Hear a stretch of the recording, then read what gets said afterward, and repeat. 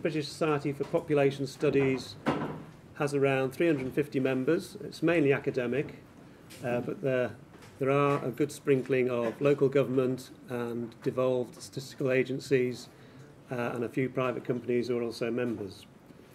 Our organisation aims at broadening the understanding of demographic issues and sharing that knowledge to the wider public. And we do that through our day meetings, such as today, which are open to everyone, members and non-members alike, free of charge. And we also have an annual conference that this year is in Cardiff, the 9th to 11th of September, and you're very welcome to come to that, also if you're a member or a non-member, although you'll get a discount as a member. I come from a local authority background, and the theme for today of life expectancy and stalling life expectancy is very marked at a local authority level. If you look at the highest and lowest levels, if you're born in the city of Glasgow, you have a life expectancy which is roughly 10 years less than someone born in Kensington and Chelsea. That figure has been more or less static for the last 15 years. The gap is still around 10 years. But if you look at disability-free life expectancy, the gap is widening.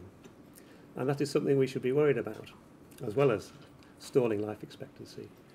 But the gap between the best and worst local authorities is now up to 20 years. So someone born in Rutland will live to the age of 71 without any disability, whereas someone born in Blaenau Gwent in South East Wales will get to 51.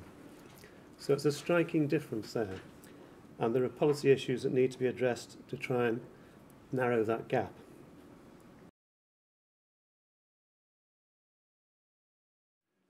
I'm going to do this very quickly in 20 minutes, so there's enough time to ask questions.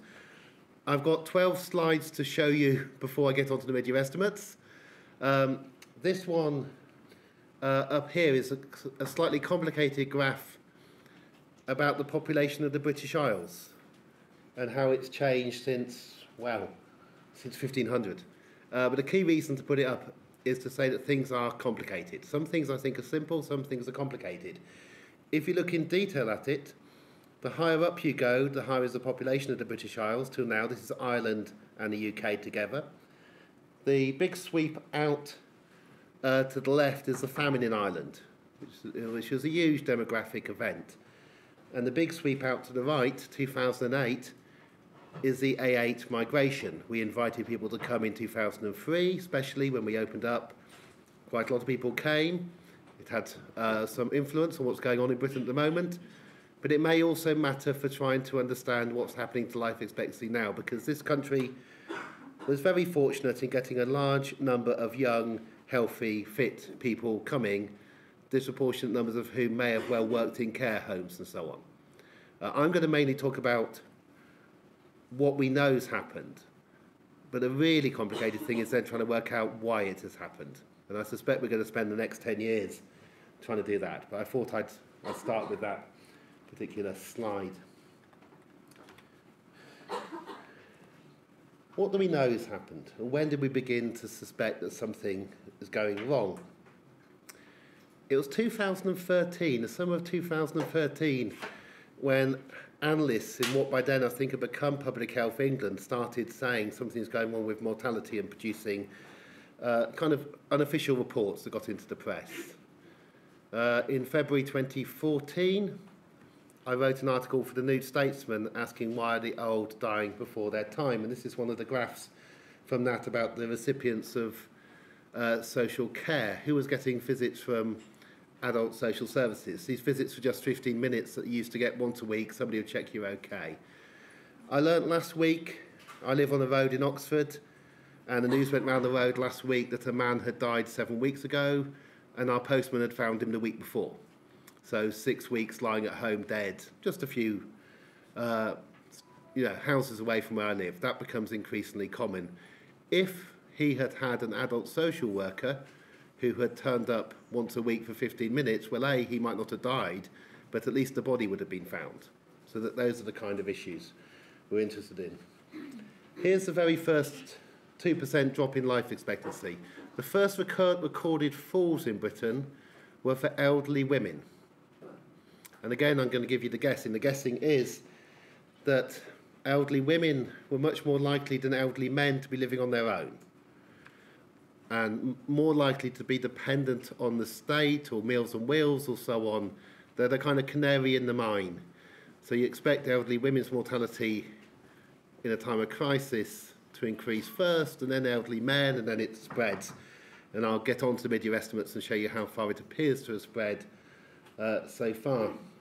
And there's been a running battle about the extent to which influenza has been responsible for this. At the time, we were saying that the most are influenza and pneumonia, often deaths from influenza are recorded as pneumonia. Could have contributed was 5.8% and 3.5% of the deaths, unless there was mass misdiagnosis on death certificates. Whatever it is will be multi-causal. When something as bad as what's just happened happens and continues to happen, it is quite likely that almost everything had to have gone wrong. So the going wrong includes the threat of closure of 752 care homes. Didn't happen. But if you have hedge funds who own the landlords who are renting out to their care homes, who aren't getting the return, who threaten their care homes with bankruptcy and so on, that's just one of the many, many factors that was going on in this period, 2012, 13, 14, that we're looking at. The graph there is target 1A of National Health Service, which is preventable deaths. And you can see the health service is going down and down. They are helping prevent preventable deaths. They classify a series of causes of death as preventable. And then it begins to flatline. And it began to flatline late 2011 to 12. Right? The NHS has its own indicators, its own monitoring. The one interesting thing we've discovered in the last few years is that although lots of organisations are responsible, including having a statutory responsibility to monitor things, nobody appears responsible to have to do anything about it. And we wouldn't have known that without these events. And there's chance, there's coincidence. It just so happened that the very worst figures of all in any one year, the 2015 mid-year estimates, which revealed that 52,000 more people had died than we thought had died, were scheduled to be released and released exactly on schedule on exactly the day that the referendum result was released. Now, utterly understandably, the news media of Britain was transfixed with the fact that 52% of people had voted to leave. And that's the kind of news that you have to have, not to have the news that the biggest rise in mortality since the Second World War has occurred. And the two may be related. I won't go through the figures because this is old news to those of you who know this. But 2012, 13, 15, ramping up and up. 14 is a little dip. We're beginning to get little dip periods. Kind of mortality rises up, and then the best guess that I have is that enough of the frail have died because the health service and social care service has a capacity. But when it goes over that capacity, enough of the frail die because they can't be cared for, that you get a sort of 12 months of grace when the death rates go down for a little bit and then they're up again. You have to remember in this period, this is the first time ever we cancelled almost all routine operations in NHS hospitals for at least a month. And mortality even rose then, despite the fact that we'd actually emptied the beds ready for one particular winter. Other fortunate things in terms of trying to explain this. Our last cold winter was 2010. Thanks to the amount of carbon we've put in the atmosphere, well, we may argue about this later, but honestly I think we agree it's carbon. Thanks to the amount of carbon we put in the atmosphere, we have had the longest string of warm winters ever on this period. So it is not cold winters. This is what a flu epidemic normally looks like. Short, sharp, 5 weeks. These are the ones that have occurred in the past in England. They're not long, steady things that continuously kill lots of people. One reason for putting this slide up is that my friend Tom Harrison has told us, there's currently very bad flu in Australia. And the real worry is because we've been saying flu continuously, it's gone quiet recently, but saying flu since 2012-13, the worry is what happens when the flu really comes? And what happens if the flu comes at a time where we've become used to rising mortality, so we're not shocked by it? So a new strain of flu may be coming this winter. And the whole point is, now is the time to start talking about it. There is enough time between now and the winter to get ready properly for what could be our first serious epidemic of flu for years. These are very crude figures, but worked out from the mid-year estimates, and going all the way back as well, using all the estimates since 1832 that we've had in this country of the years of worst rises in mortality. The worst year was 1918-19, a flu pandemic, and of course the war, but the flu pandemic was worse. The second worst year for a rise in mortality was 1940. The third was the very cold winter of 1929. The fourth was the Great Frost of 1895. And then the cholera, when John Snow was, supposedly taking the handle off the pump, which he took off a bit late, 1846, 1849, and then 2015. I'm just trying to get you an idea about how much this matters. And by the way, the punchline is, and it's got worse since then. Right? The interesting question is, we've kind of got used to it. Or I'll get on to that, the conclusion. The question is, well, how bad would it have to get before we got bothered? Hey, this is only, number 7 out of bad years since 1832. Maybe that just isn't good enough. And what I worry about is to what extent English society has changed from a society that would have cared and be scared about this in the past to one which accepts it in the way that this kind of thing is now accepted in the United States. You can go back to Margaret Thatcher. I think in 1985, Margaret Thatcher signed up to WHO Target 1, which was to halve inequalities in mortality by the year 2000. Now, they actually doubled. But the good thing was that she thought that they would halve. She thought what she was doing, trickle down of money, would make the country better, and they would halve. New Labour had a series of 4 targets. They hit the 2 easy ones, which were the diseases which were coming down anyway, and they didn't do that badly on the other 2. As far as I'm aware, this government has no targets. It may do. But the interesting question is, why could Margaret Thatcher have targets for improving health and our current government not? Early warning signs. David Cameron, shortly after becoming Prime Minister, announced that there'd be a new happiness measure. We monitor how much we're going to make the country happier. And so the major components of this, and ONS were tasked with producing it, the key components were questions about your health, annually asked. Nobody actually looked at the happiness measure after it was declared. I've seen no news reporting of it. I assume ONS still produce it. But these were the data. They were derived from the British Household Panel study by ONS about people telling us that they were getting iller. So it's a bit like Spike Milligan. On his gravestone it says, "I told you I was ill."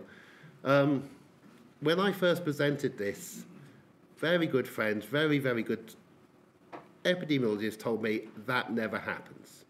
That has to be artifact. It will be an artifact. It will be a change in question wording. You never get a change that fast. But it's ironic in hindsight that we asked the population how their health was, and they told us it was getting better, and they happened to have told us it could be complete coincidence that we asked people about their health, and they told us it was getting worse, and then they started dying in higher numbers. We are in a period where the onus is on people like me to apparently prove that illness might be related to death. Whereas I honestly think if people want to try to claim that austerity can happen and you can not have any effect from cutting health visitors, the onus should be on them to show that. I think it's reasonable, but I'm told no, you must show it. Austerity. IMF figures, proportion of GDP spent on public services as a whole from 2002 through to, because countries tell the IMF what they're going to do, through to 2020. You can see there, if you follow the thick black line, that's the UK. You can see the rise of Labour spending money, not fixing the roof when the sun's shining. 2002, 2003, 2004, you see it rising slightly. Sadly, for those of you who like Labour, that was the extra spending on the Iraq war. It wasn't. Anyway, the shooting up in the middle is the bailout of the banks. Ireland goes completely out of control because they asked our advice and we told them to guarantee every last bank account. Anyway, I won't talk anymore about Ireland. You can see countries like Finland and France spending over half their GDP on public services and schools and so on. And you can see us zooming down to 36% of GDP. The political debate in Britain, the Labour manifesto promises 38%. We're currently on target for 36%. We play a game within there. But anyway, that's a measure of austerity. We've had much deeper, more vicious austerity than anywhere else in Europe, far deeper than Spain and Greece, by any way in which you measure it.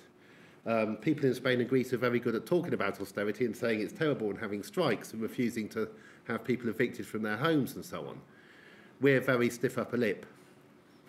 We kind of take it.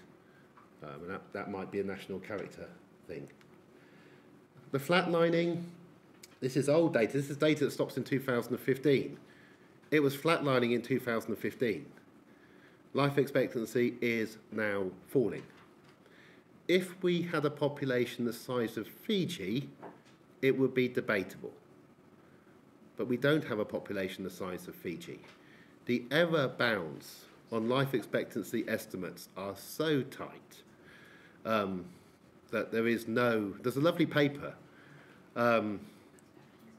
written in the last couple of years about which Pacific islands can we not work out life expectancy for with reliability. But of anywhere on the planet, apart from Sweden, who are better than us, we really do have a fairly good idea of the population who are in this country at risk.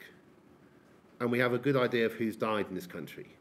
And we had a brilliant policeman who was on the search for Lord Lucan, who actually, because he was trying to work out whether Lord Lucan was dead in this country, has gone into detail about who is buried under motorway viaducts. So honestly, our death statistics are remarkably good. Life expectancy is, as I'll show you in a minute, falling. But it doesn't matter whether it's falling. It's just as bad as it's flat as if it's going down from a few weeks or months. It shouldn't be flat. We have one of the lowest life expectancies in Western Europe. There are countries like Finland where there's been no slowdown at all. And if I just go back a section, what does Finland do when austerity hits? When the banks go bust? And for the poor people in Finland, where Nokia looks like it's going to go bust because of a company called Apple, right? You might think it's game over for Finland. What Finland does is actually increase taxation so that no public service is damaged. And Finland, there's not a jot of jolt in the improvement in life expectancy. Babies are twice as likely to survive their first year of life in Finland as opposed to us. And it's not just Finland, it's just the majority of Europe. So flatlining by 2015, dropping in England for women by 2015, if you look. I won't talk about the other countries of the UK. Somebody really needs to look into depth in Northern Ireland. Northern Ireland has had the worst child health for decades. The Scots are now producing reports saying, as far as Scotland is concerned, they think austerity is the most likely cause. They're doing it very carefully, a bit slow for my liking, but Scotland will tell the story. Wales is likely to get ignored, but is worth. And then the Welsh NHS gets blamed, which is just silly. ONS produced this brilliant graphic, was it last year? Neonatal mortality ranking from how the ranking of the UK switched from 1990, when we were the 7th best country in Europe, to 2015, when we were down at 19th, the biggest fall. That's 2015. Since 2015, of course, we've had absolute increases in mortality. Again and again and again and again. Each one significant. And I have spent days looking at the number of babies who've died at 23, 24, 22 weeks gestation, as part of 25, 26. This is not because of more premature babies. But the instant thing we do in Britain when more babies die is we go, oh, must be some artefact. Infant mortality is rising. It doesn't affect the life expectancy figures at all because you're talking 80 to 100 babies. But it shouldn't be rising. We shouldn't be down at 19th. And we shouldn't, although I'm very, very glad Romania is coming up so fast. But there really isn't an excuse that we are on target for our infant mortality rates to be worse in future than Romania if the current trends continue. I mean, I don't want to say, because Romania does need infant mortality to go down. When I was born, the place you always talked about was Portugal. Babies were 3 times more likely to die in Portugal than in Britain. Portugal was the kind of horror story of Europe. Now it's places like Romania, but it will be us in future if it carries on as things are going. And those are the data for the projections from the Institute of Actuaries about how the projected life expectancy of people over 65 have fallen. And now we're on to the new data. Okay, that's all known. This wasn't known until last week. 26th of June 2019, we get the annual mid-year estimates. And we know something new. And ONS will produce a series of reports this year, but all the reports they produce, I think, will be based on data that in effect has been released last week in the mid-year estimates. And we won't know anything else new until this time next year. 623,000 deaths, 20,000 more deaths than the previous year. You might say, oh, that could be due to ageing. Great thing about the mid-year estimates is they tell us whether it's due to ageing. They tell us whether it's due to a whole load of, retired people in Spain sneaking in boats or not. Which is not impossible, which we have worried about. The BBC call in Population Matters, used to be the Ottoman Population Trust, to comment on whether we still have too many people.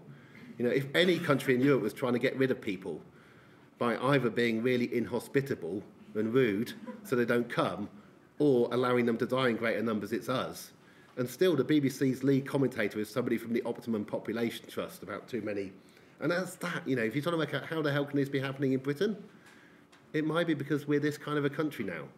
That's the conclusion I'm slowly coming to. The Guardian leads on 275,000 net immigrants, and it's a little bit higher, 6,000 higher, possibly. The Express, of course, happily goes with yet another city the size of Coventry has arrived. So I decided to look at the detailed statistics for the city of Coventry, because the mid-year estimates tell you everybody who's died in Coventry by individual year of age, by sex, by how many have migrated in and where they've come from. So we know, I've got it down to, I don't know if it's there. No, I haven't got it there. I think 2 men over 90 came in from overseas into Coventry, right? Or the estimate at least is from the National Health Service records. Now, Coventry is too small an area to get the life expectancy data. I'm just trying to give you an idea of what we now know. And here's the summary. So I must leave that up for 30 seconds. This is a summary for men. The first column is the number of deaths that occurred the year before. It goes from mid-year to mid-year. So it's the number of deaths that occurred in all of England by age between June 2016 and June 2017. The second column is the number of deaths in the most recent year that has been reported.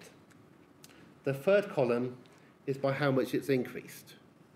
Now, the children 0 to 4 boys has actually gone down by 88. This is the third column. You go right down to the bottom, and you find 9,493 more dead than the year before. But that doesn't tell you anything, because that could simply be ageing or in-migration. But then when you get to the fourth column, you have the increase in the rate having allowed for the changing underlying population at risk. And it's almost all red, because for almost every single age group, mortality is rising. And last, and I think most useful, is the rise in deaths per million people, which is for men an extra 287 deaths per million, but obviously stacked up at the older ages in particular. Now, we get fascinated by things like, why are people in their early 70s not dying? And it'll be interesting to kind of find out.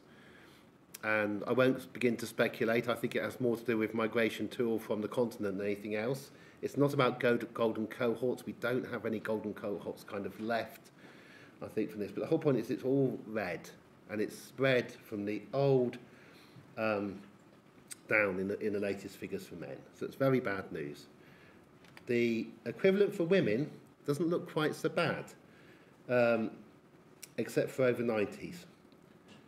An extra 6,358 per million women, as compared to the year before, which was an awful year already life expectancy was falling, it's fallen even more. When you get all of that, life expectancy falls. ONS, I always leave ONS to do it. I do not irresponsibly calculate my own life expectancy figures. I could. I'd use the Chung Tzu method or whatever, the analytical one they do. But, you know, you don't want people producing two different life expectancy numbers, so I don't do that. I'll show you what ONS produce in a minute.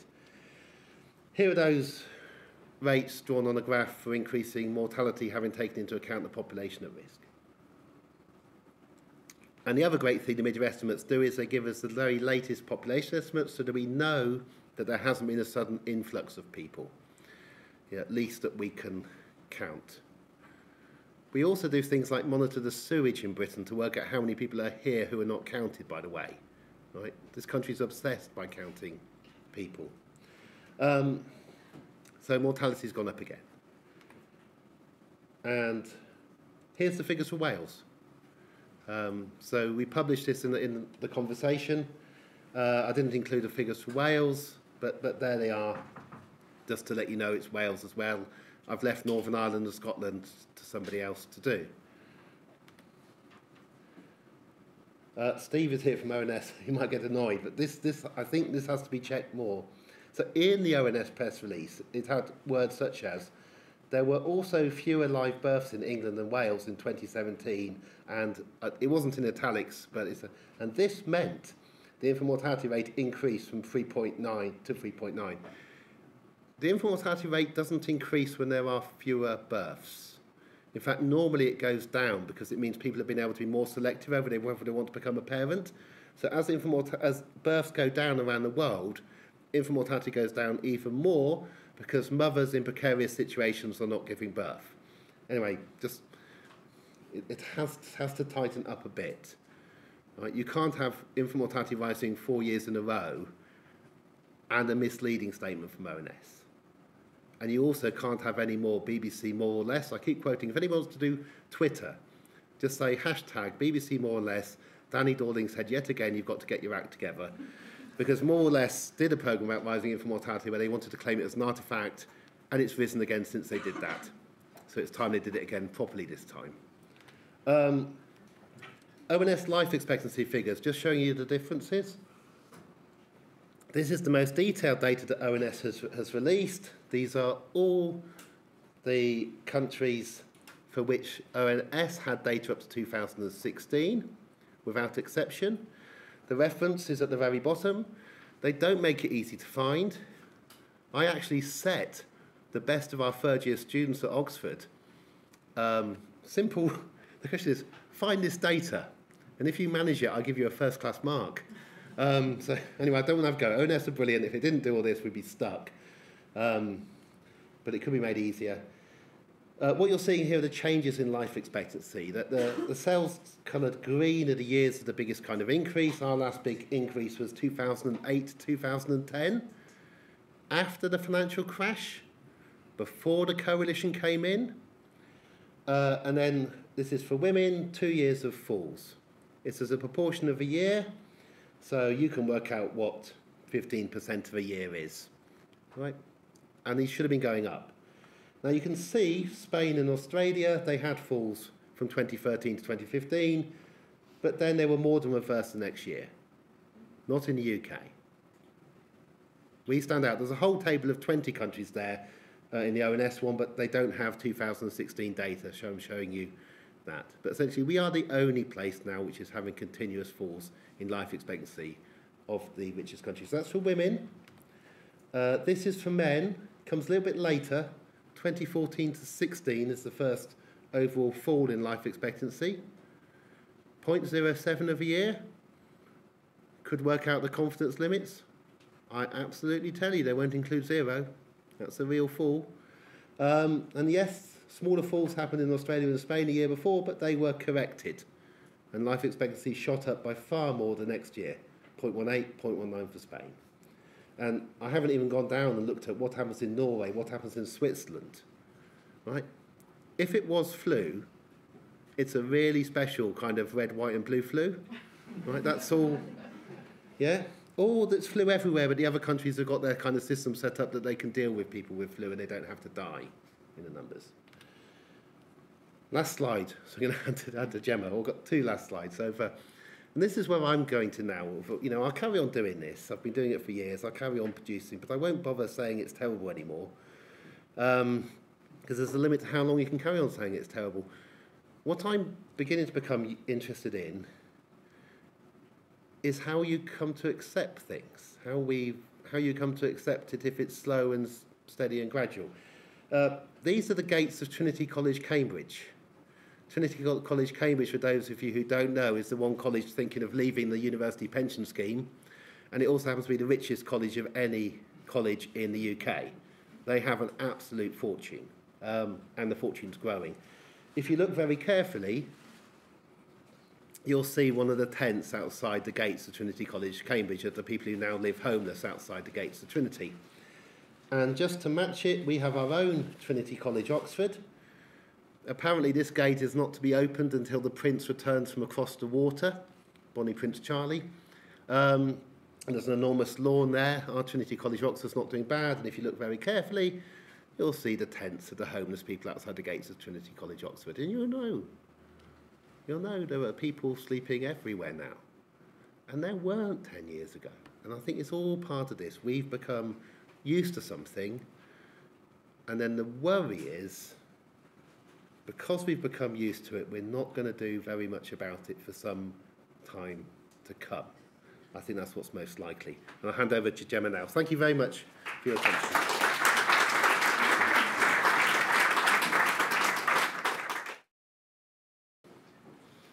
Hi there, Danny. So for those of you who didn't see, Danny's written a great piece on the conversation about some of this data. And at the end of it, Danny... Just hold it. Yeah.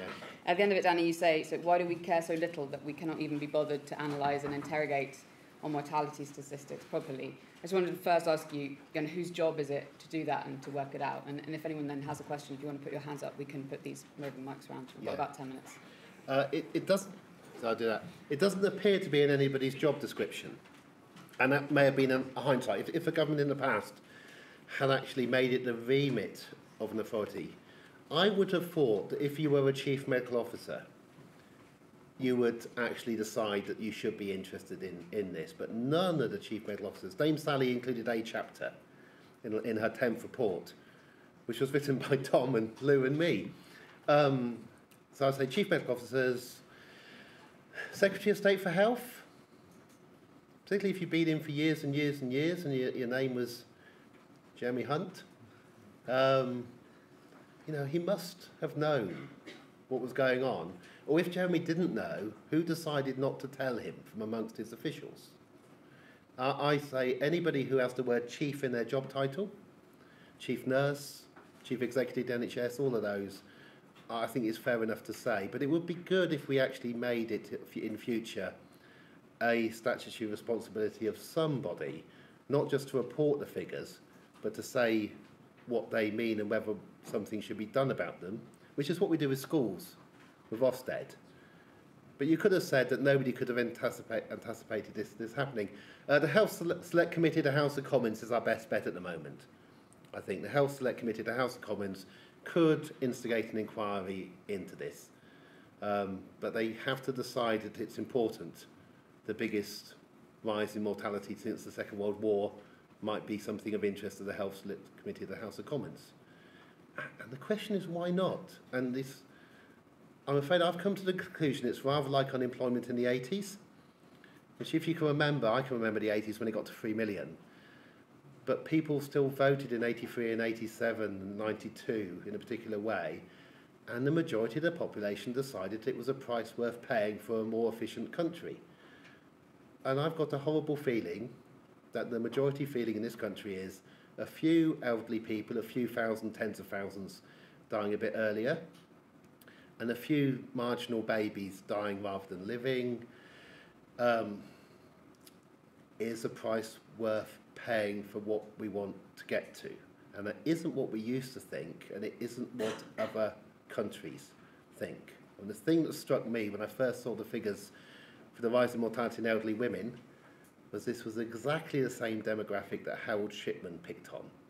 And Howard Shipman could get away with it because there was a lack of interest, particularly in elderly women living on their own, not living for longer. And I'm afraid that this is the conclusion I'm coming to now. I don't think shouting out fire and saying it's getting worse is likely to have that much effect. Okay, does anyone have a question in the room? Okay. We've got one there. Yeah. Royal Society for Public Health. There is one person who has a very great interest in all those finance and government statistics, Ed Hutcherson of the UK Statistics Authority. And he is certainly outspoken against politicians, including Jeremy Hunt and Andrew Lansley, who've misused official statistics. Why don't they listen to Ed? I did well. Ed has ordered them, I think it was Public Health England, to take a tweet down, and they said they would. The tweet's still up. It's probably cock-up, but I presume Ed has no teeth. There is no fine, I don't know. He has done this. He has, I complained to him at one point, the complaint was fully investigated. He decided that when they said, I forgot what it was, Department of Health and Public Health England, something like health has never been better than before, we are doing whatever, we're spending more, it's wonderful. They investigated the complaint and said, well, given that it's completely untrue, you shouldn't say it. And they said, yes, we agree. And then they did nothing. There were 23 press officers in the Department of Health who appear to have one job, which is to tell you that everything's getting better. Oh, and that you're individually responsible for your health. Yeah, eat less, exercise more. Any other questions? Yes? Well, I'll make a comment. Yeah.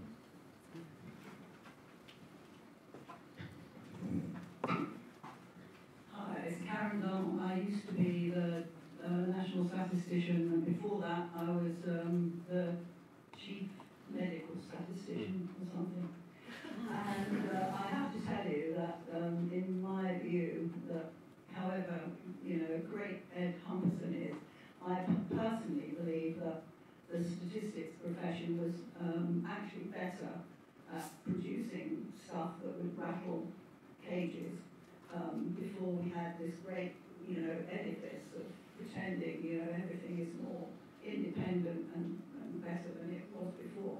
Because as in those posts, I mean, A, we work very, very closely with the chief medical officers in the Department of Health, and B, basically, we publish a huge amount of stuff, for example, about, the impact of a pill on abortion rates, that, against the department's view.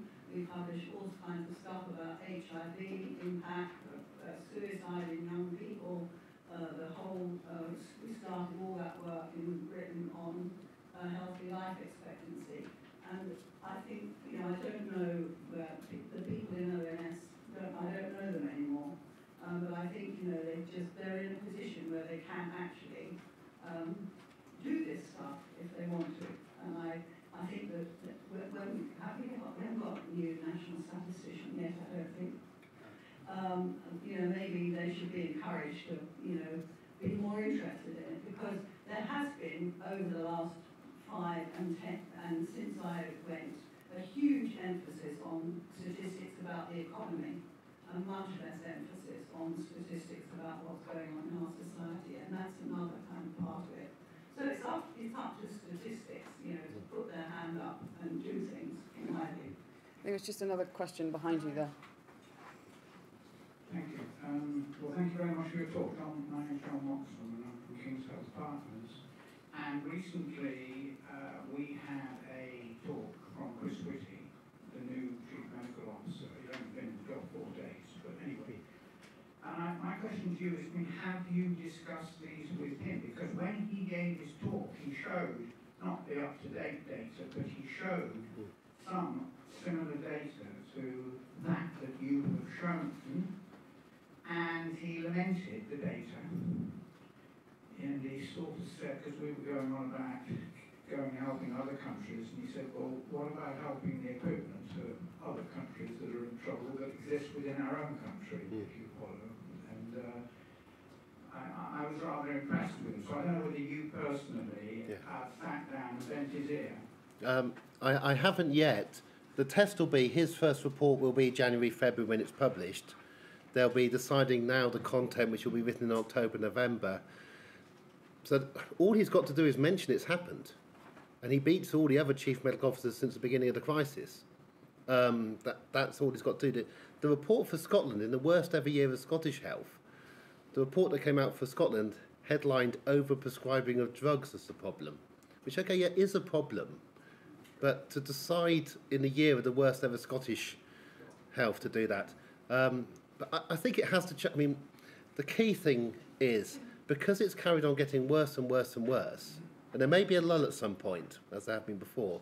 There does come a point when it might just be impossible not to mention this. It would be good.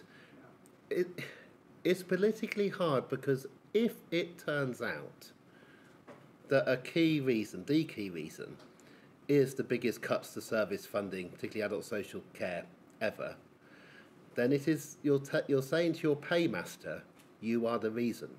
And I can understand why that's difficult. But just saying that there is a problem and this is getting worse, that isn't difficult. And it may be related. Okay, I think we've just got time for one more question, so just here. Thank you for a really super talk. My name is Ingrid Wolf, I'm a pediatrician public health academic at Veena Raleigh. I'm very interested in what you said about people starting to think it's a price worth paying. Yeah. I think that's fascinating. I agree with you. I think it's hugely alarming. So my first and less important question is paying for what? What is it worth for? And a more important question is, so then what do we do about it? Because I agree with you, reluctantly, shouting about it is not enough. So what do we do about it? Okay. Very quick answer. I think it hit me when one of the nicest Conservative MPs, Peter Bottomley, said to me when I was presenting these statistics in House of Commons, he said, Danny, it's only one extra child in 1,000. And compared to the rates he'd seen in his life, I could see why it's low. I think the easiest way to do something about it, and we're fortunate, the biggest rise in terms of numbers of people and drop in life expectancy appears most recently to be places like Cheltenham and Bournemouth. And I think if you point out it's Cheltenham and Bournemouth, and it's where you, if you are in power in Britain, are going to end up in your retirement, remember, these are people in their 80s and 90s in the main. Only the middle class get to live to their 80s or 90s. So it's us, and it's our parents who don't live with us. We're 20 times more likely to take our adult children back than we are to ever allow our parent into our home. BSPS shows us that. So I would go for selfishness. I would go for it is us, our parents, it is the middle class, it is the south of England and the elderly, and see whether that works. And try to get people to think about their own last year of life.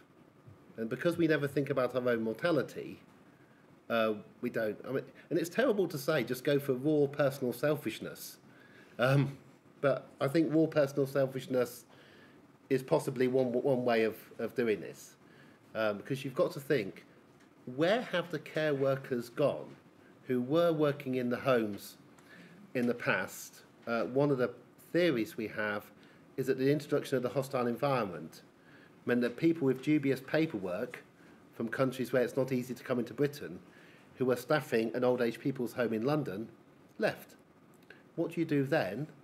You hire whoever you can get, and the next thing you know, Panorama is showing hidden camera footage of their behaviour.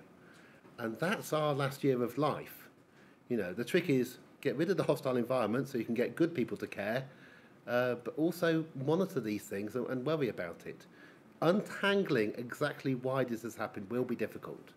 It has to be very different reasons for the infants, which began in 2015, than for the elderly women in 2012, than for the more and more people dying in care homes, young children dying in care homes, the deaths on the streets. They're all different.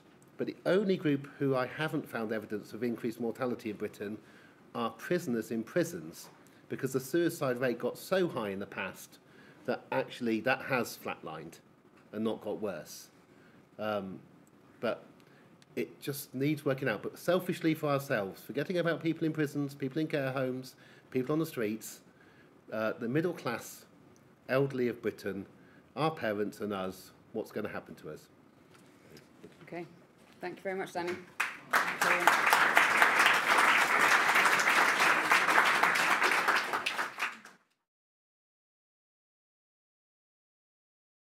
Thank you for inviting me. So I'm George Ploubidis, presenting work that we did with Stephen Givraz, Alisa Goodman, and Vendetta Pontiglione. Now, if you see the title, you might think I will say something very controversial, right? That life expectancy is not stalling or declining. No, this title is because this work started when we thought life expectancy was still increasing. But what I'm about to talk today is really another trend, which is a long-term trend that has been, I guess, around for a long time and might underlie the recent developments in life expectancy, that it's stalling, and as we heard previously, actually it might be declining. Now, a bit of overview of what I'm going to talk about today. Behind this work was testing theories of population health change. That was what we're interested and are still interested in doing. And this is mostly about the joint progress of health and mortality. This is what we're interested in. The question we're trying to answer was whether the additional years that more recently born cohorts have gained and are years of good health or years of disability and frailty. Put it more simply, are more recently born cohorts healthier than previous older cohorts? I'm going to present findings from the Health Survey for England and the British birth cohorts, very briefly. And then in the end, I will try to link all those findings with the reason we're here today, I guess, implications for life expectancy. Very briefly, the theories of population health change. There are three of those. So compression of morbidity, the oldest, I guess, maybe the most well-known one, which assumes that life expectancy will reach its biological limits. Of course, that never happens, right? And obviously, what happens in the UK as we speak has nothing to do with any biological limit. The idea behind this is that the average onset of morbidity is postponed, so years of poor health are compressed. That's a good scenario. Of course, compression can still occur if healthy life expectancy grows faster than total life expectancy. When we started doing this work, that was the idea that we were testing. It assumes that interventions outside the medical system will be effective, so you have removal of major risk factors. On the other hand, on the other end of the continuum, you have the expansion of morbidity theory. The idea behind this is that medical advances push down mortality rates of the major drivers of death, of mortality. At the same time, the epidemiology remains the same, the major risk factors remain the same, so years of ill health at the end of life increase. That's not good, right? That's bad news. And somewhere in between, maybe not as simple as that, but not having time today to go much further into it, there's the dynamic equilibrium theory, which is a more sort of less a continuation of the status quo. I mean, the years spent with ill health remain the same over time. Now, we can test this question with, of course, calculating healthy life expectancy and so on, and we did that. But since in the UK we have a lot of surveys, a lot of data, longitudinal surveys, or repeated cross-sections as the Health Survey for England, a very simple idea is to bring in a regression approach to this. Simply testing a year of birth health association. Now, when you do this, there is a lot of flexibility because you can control for measurement error, bring in various other variables to test for interaction, inequality, and so on. Of course, very interestingly as well, the year of birth health association cannot be confounded. There's no plausible confounder that can explain away this. So whatever we're observing, it's an effect, really. So quickly to move on to the actual results from various data sets. So the first paper we did on that, which is still under review, is from the Health Survey for England. So we're using repeated annual cross-sections from 1993 to 2013. Keep that in mind, it's important. About 135,000 participants who have various health measures, some self-reported ones and some observer measured. We created synthetic cohorts from the annual cross-sections, so each cohort, representing different generations. We did both a multivariable logit approach and we calculated healthy life expectancy with Sullivan's method. You can think of this as triangulation, methods with different underlying assumptions, and so on. Importantly, which is important also for results that we present from the British birth cohorts, we have done a lot of methodological work to establish between cohort equivalence of self-reported measures to ensure that whatever difference between generations we're observing is not due to some difference in response style. Let's say people born in the 70s are more likely to endure, to say that they're in bad health compared to those born earlier or later, and so on. So, some results. The number, there is a very simple color scheme to that. The orange is bad news, is expansion of morbidity, which means for all those indicators, observed ones like long-standing illness, self-rated health, but glycated hemoglobin or being overweight, which have been observed measured, we found that more recently born cohorts, are expected to spend more years in bad health. There are two exceptions, but that's the overwhelming scenario. Now, remember, because this is until 2013, when life expectancy was still increasing, there is a scenario where still you can get expansion of morbidity, but also, but the more recently born cohorts not being less healthy, but having similar health to previous cohorts. But if you look at the numbers, to make that easier with those images, that in these particular health indicators, more recently born cohorts were less healthy. So another finding from this paper, which I think is very interesting, we're picking up strong interactions with educational level. So if we bring in education into the model, those with degrees, no qualifications, some qualifications, you will see that those with degrees, that have a university degree, actually their pattern, and actually to make it easier, on the x-axis you have the year of birth, the cohort, on the y-axis the probability of poor health on various indicators. You will see that those with a university degree, the pattern is very, very different. Actually, for those with a university degree, expansion of morbidity doesn't happen. It's compression. It's like these people from different socioeconomic backgrounds live in a different country, really, if you look at those patterns. Okay, so in the health survey for England, we're picking up this trend. This trend is more recently born cohorts are less healthy. And up to 2013, when life expectancy was increasing, this was going to lead to expansion of morbidity. But there are some issues, right? I mean, we created synthetic cohorts, but now in the UK, we're very lucky, right? We happen to have 4 national birth cohort studies. One of them housed is in this building recently, and the rest in UCL as well, all 4 of those. The rest just next door in the Center for Longitudinal Studies where I work. So let's see what happens in the cohorts. Are we replicating what we're picking up from the Health Survey for England? This is a paper by Will Johnson and colleagues. The 3 lines represent on obesity. The 3 lines represent the 3 adult cohorts, like the BCS 70, born 1970, 1958, and 1946. You will see in all quintiles of BMI, there is a gradient. The more recently born cohorts are more likely to be obese, which makes sense. You can think of it, okay, we're in the era of obesity epidemic. It's not only obesity. Self-rated health. Now we're comparing those born in 1970 and 1958. Again, those born in 1970, they're more likely to report poor self-rated health. Very importantly, I believe, we pick up the same trends with mental health, with psychological distress, which is components of depression and anxiety symptoms. We published a paper a couple of years ago comparing those born in 1970 and those born in 1958 at age 42. You will see that the prevalence of psychological distress in those born in 1970 at the same age goes up, especially in men. Keep that in mind. It might be relevant with a couple of slides I present later. So there is an increase, and of course, we did a lot of work on that to make sure that this is not due to the more recently born cohort simply endorsing, depression or anxiety symptoms, saying I don't feel well. This is a finding that holds. Now, when we bring in the oldest cohort, the 1946 cohort, and compare it across the life course with those born in 1958 and 1970, again, we're getting the same trend. There's a very clear gradient. The more recently born cohorts, higher psychological distress. Now, not only that, very, very timely, on Wednesday, if you look at the left-hand side of this slide, we published a systematic review on population health trends in the UK, bringing in evidence not only from longitudinal surveys, but administrative data, whatever.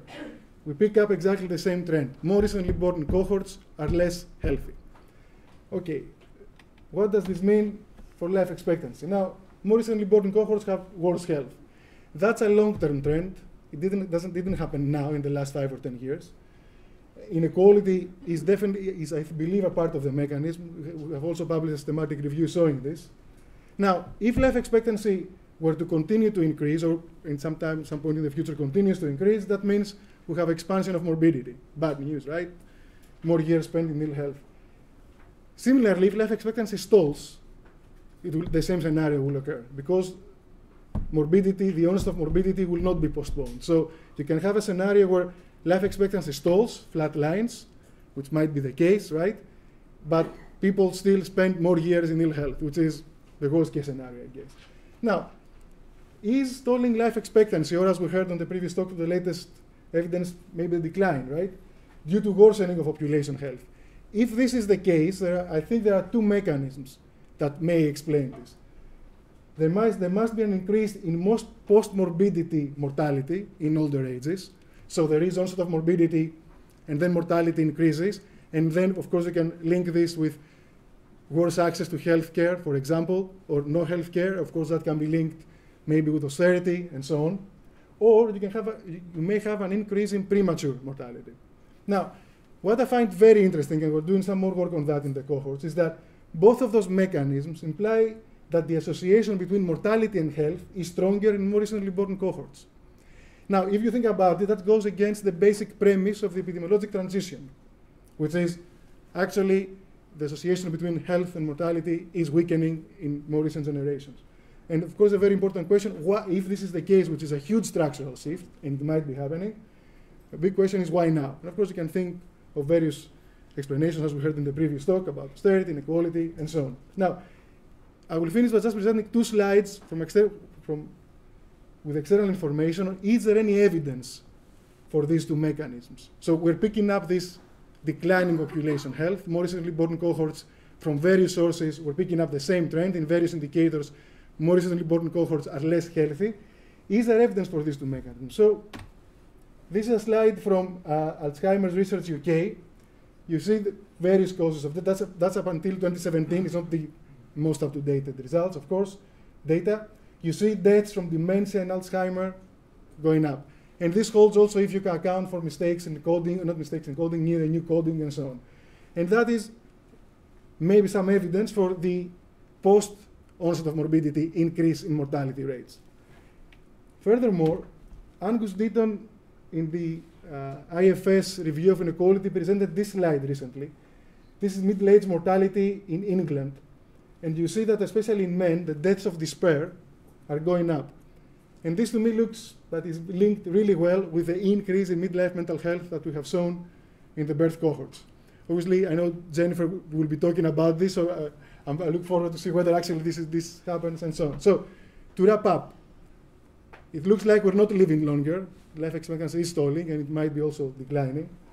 What I have shown today is that from various sources, the Health Survey for England, the British birth cohorts, but as we have shown in the systematic review that was just published 2 days ago, which is open access, go for guys, read it, make up your own minds. We're picking up a systematic trend, which is more recently born cohorts are less healthy. There is also a little bit of evidence, and I think this long-term trend may underlie what we're observing recently, the increase in mortality rates. A couple of acknowledgements. Various people have worked on this. We have various papers that have been published or come along. Thank you for your attention. Happy to answer questions.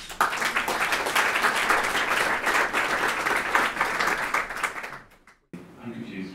All right. Danny's positing a mechanism where the biggest impact is happening at the very eldest cohort, those who have been born in the 40s. Mm-hmm. Whereas what I'm hearing from you is an effect that's mediated through decreases in health that's happening in kind of the 50s and 60s, and the changes we see in life expectancy there are probably the smallest in cohorts. How do you square those two pieces of data?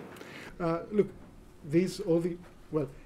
it's a function of the data, right? I mean, by the way, we have a paper on the ELSA, which with even older cohorts, which in a sense replicates those findings, right? But to me, what this shows is that even in cohorts, in the post-war cohorts, you're starting seeing this trend. And if this trend continues, the decline that the more recently born cohorts are less healthy, then probably if it continues and we will see a further increase in mortality rates. I don't think these two things are I don't think there's an antithesis there. between these two findings. Just we're talking about different generations.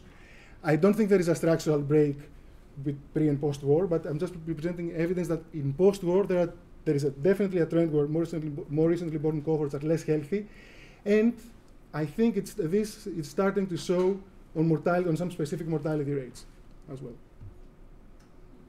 Okay, good question. Thanks, George. Thank you. So in this presentation, it's fortunately slightly different to the one that was in the abstract, but I'm going to be reporting on the inequality in avoidable mortality, and with regard to the trend really from 2001 through to 2017, because it's quite useful to know, whether avoidable mortality trends are actually replicated or replicating those general trends that we've seen recently. So just for some context, ONS produced life expectancy by area deprivation for England and Wales.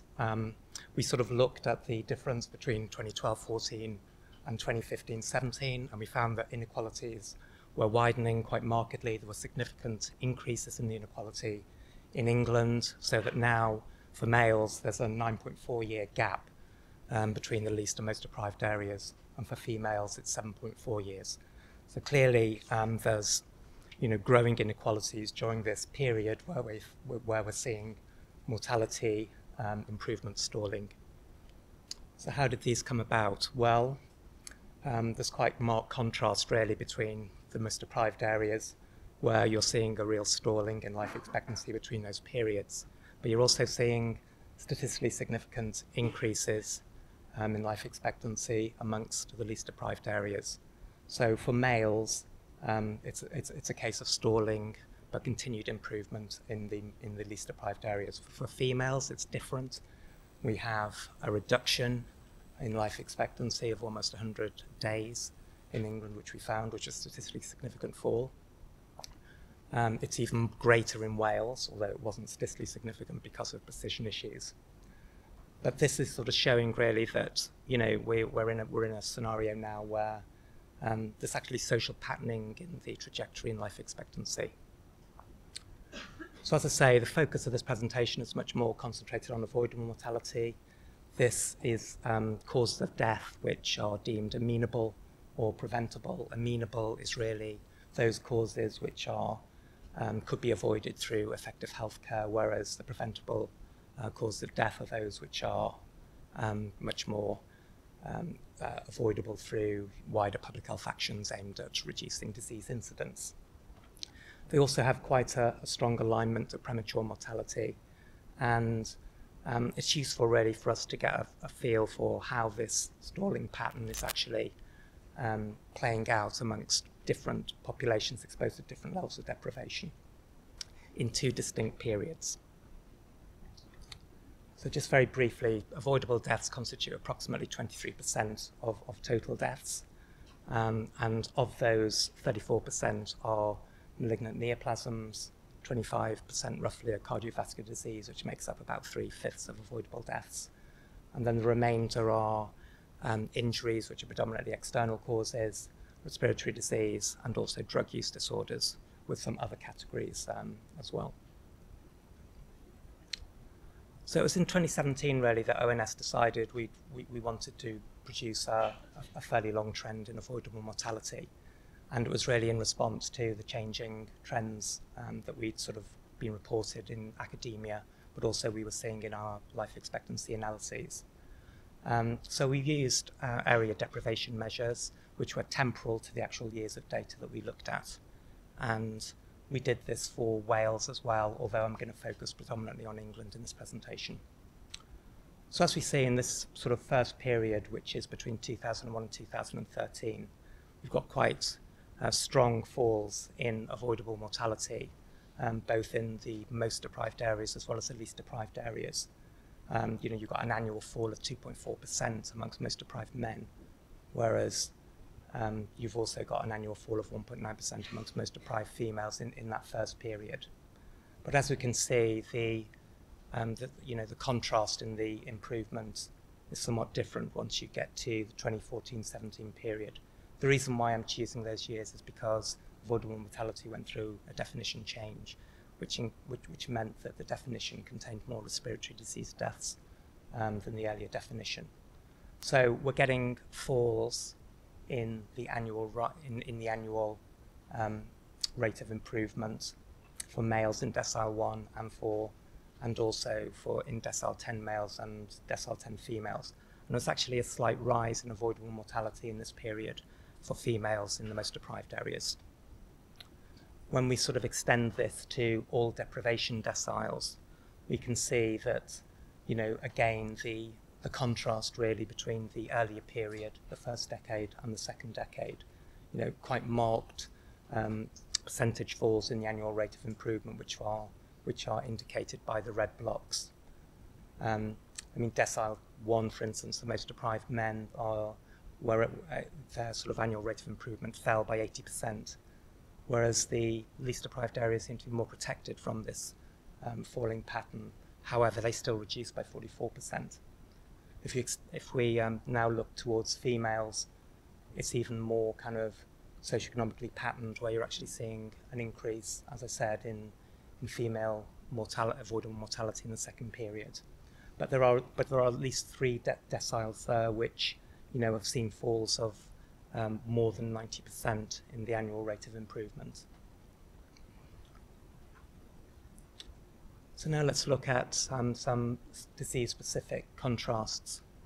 Again, this is cardiovascular disease mortality, avoidable cardiovascular disease mortality between 2001 and 2017. The definition didn't actually change for these causes of death. So the contrasts that I'm looking at are between 2001-11 and 2011-17.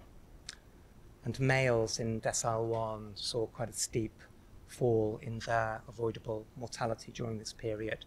It reduced by 135 deaths per 100,000, constituting a 4.5% annual contraction in the rate of avoidable death. And there was also strong falls for females in decile 1 as well.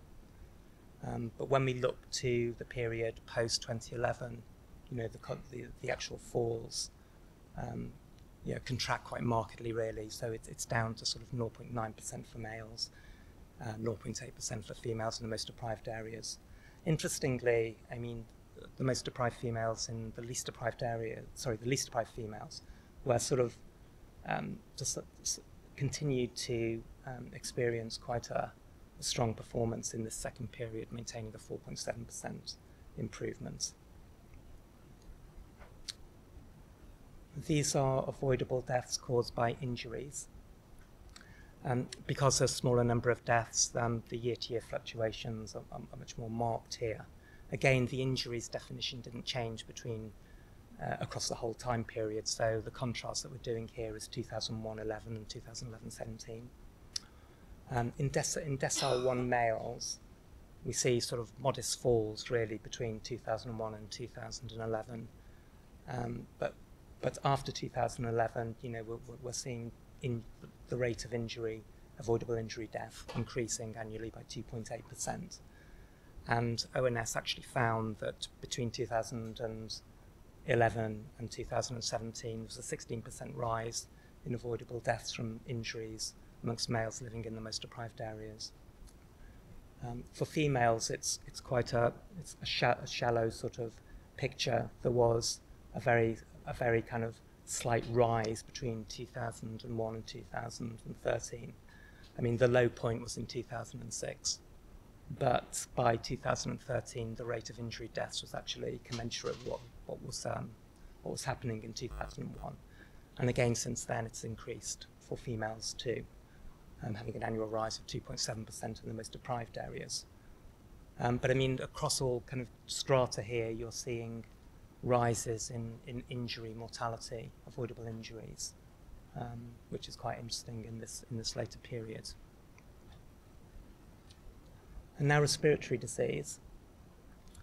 For males in decile 1, we sort of have quite a fluctuating picture, but by 2013, because respiratory diseases change the definition of avoidable death from respiratory disease change. These are now going back to the contrast between 2001 and 13.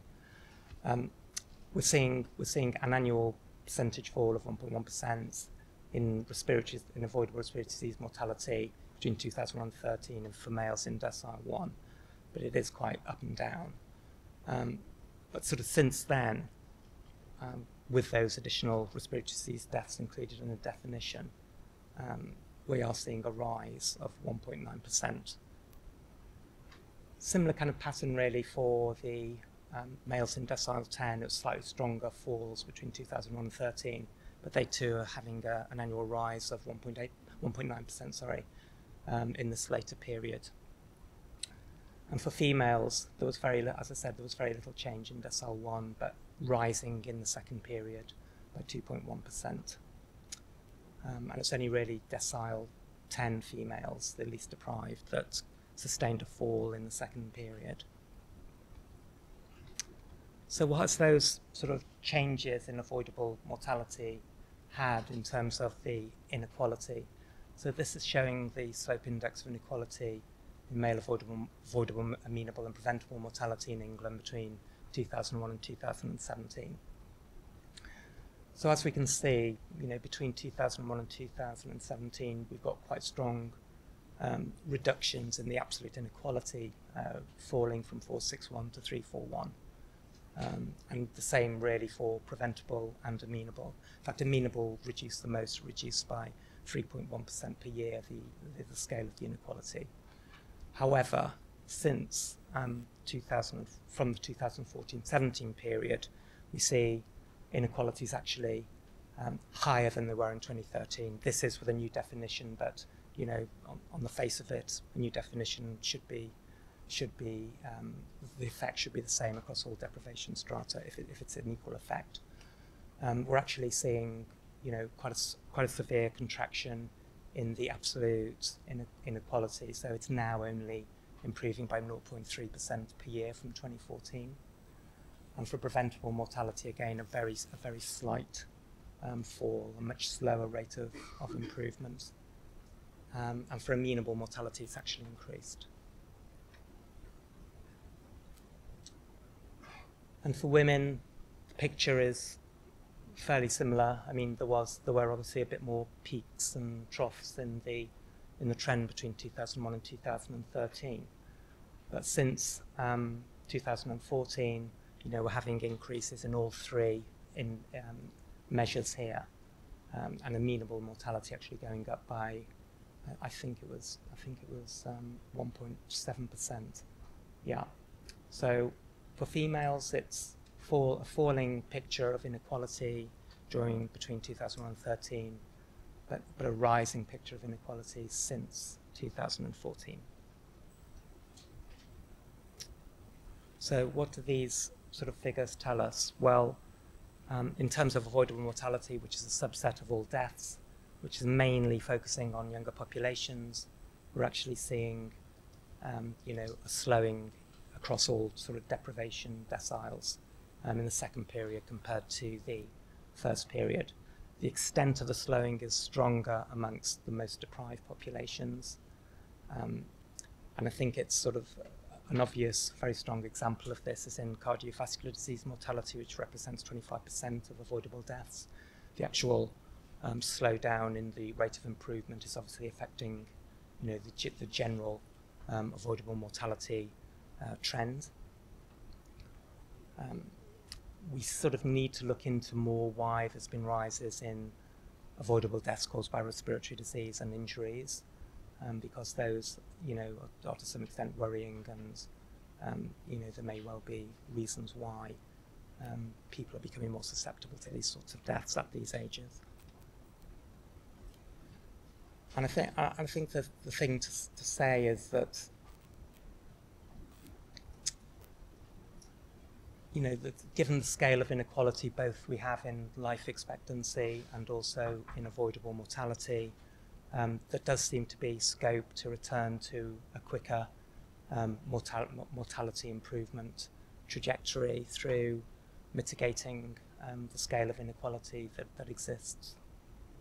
And I think another interesting finding in this is that when we're in a period where mortality is actually falling quite rapidly, as in the noughties, there does seem to be, it does seem to have the effect of reducing the inequality. the absolute inequality. But in periods where mortality is stalling, actually inequalities are either persisting at the same level or rising. Okay.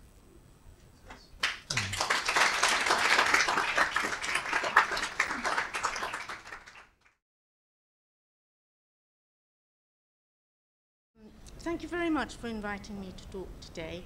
10 minutes isn't a long time to cover what is a large and very complex subject, but I'll be focusing particularly around 3 areas.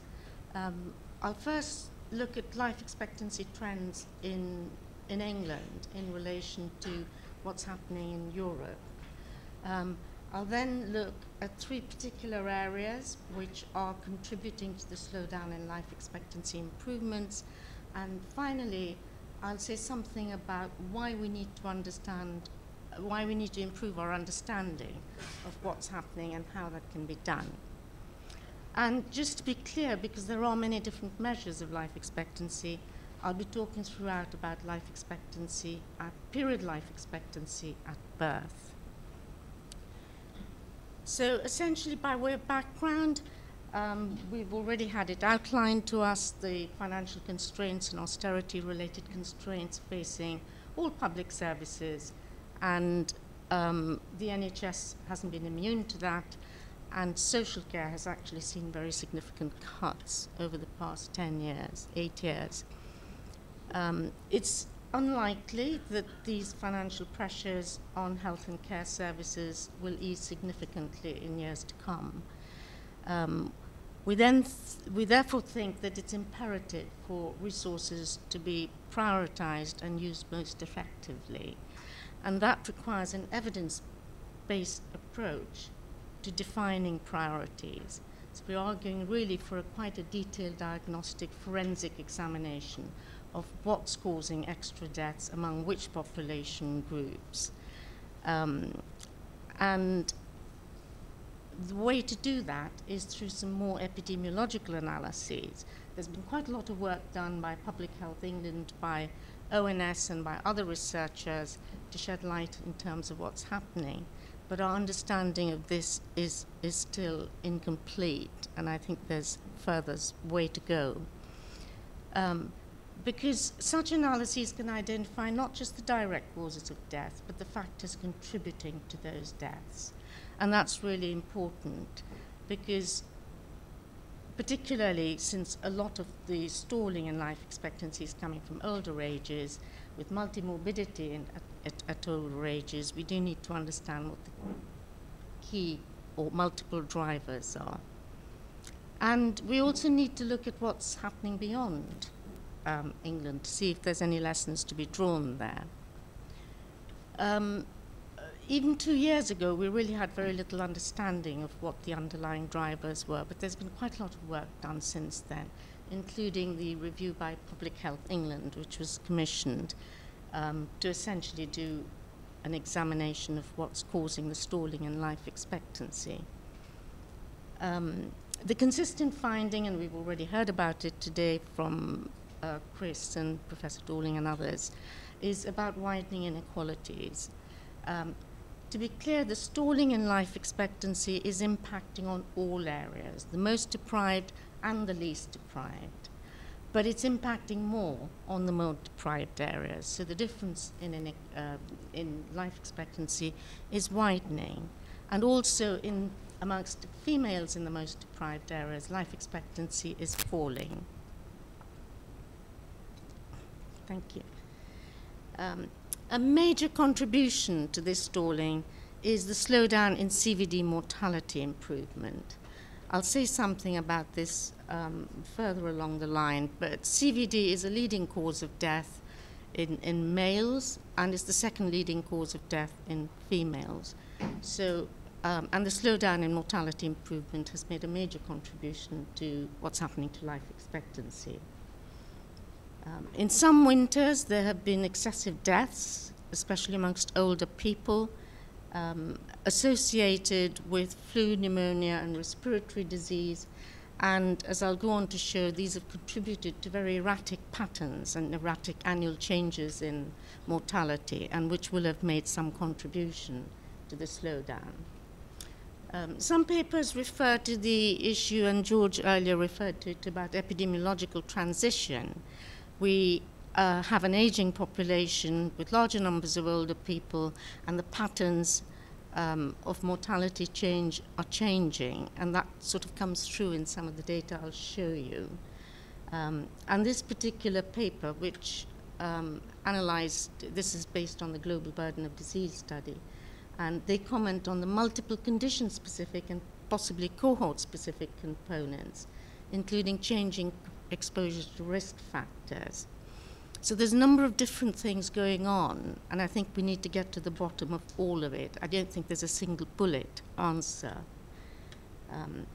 So apart from what's happening in older people, it's really important to note that mortality in young adults is rising. Mortality rates from accidental poisoning, much of that is drug-related, is rising. It doesn't have a huge impact on life expectancy, but it has made a small contribution in terms of a negative impact on life expectancy. And the analysis done by PhD and others shows that the stalling of life expectancy is happening across many areas, many age groups, many causes of death. So it's pretty much across the piece. So to put this in the European context, I'm sorry if it's a bit busy, this slide, but if I could just focus your attention on two aspects of it. One is levels. So the thick red line is UK. The Eurostat data only looks at UK. It doesn't look at England separately. And that shows where UK sits in relation to a selection of EU countries. It would have been too busy to put all European countries on there. And I haven't included any East European countries because they tend pretty characteristically and historically to have much lower levels of life expectancy. So UK doesn't compare very well. For amongst men in the countries I've chosen, we sit about the middle of the pack, but are rapidly being overtaken by a number of countries. The green line is interesting, that's Ireland, showing a very significant increase. But even countries with much higher levels than us show more rapid improvement. We compare particularly badly for life expectancy amongst females. We're sitting at the bottom there and pretty much flatlining, whereas other countries, a number of other countries, are showing improvements. This is data to 2017. The 2018 data will be out next year, so it'll be interesting to see what that shows. The second aspect of this graph to notice is in recent years, particularly since 2014, the very erratic changes in life expectancy. Now, these are life expectancy figures at national level, so this is not statistical aberration. It's not noise in the data. These changes are real. And some points to note.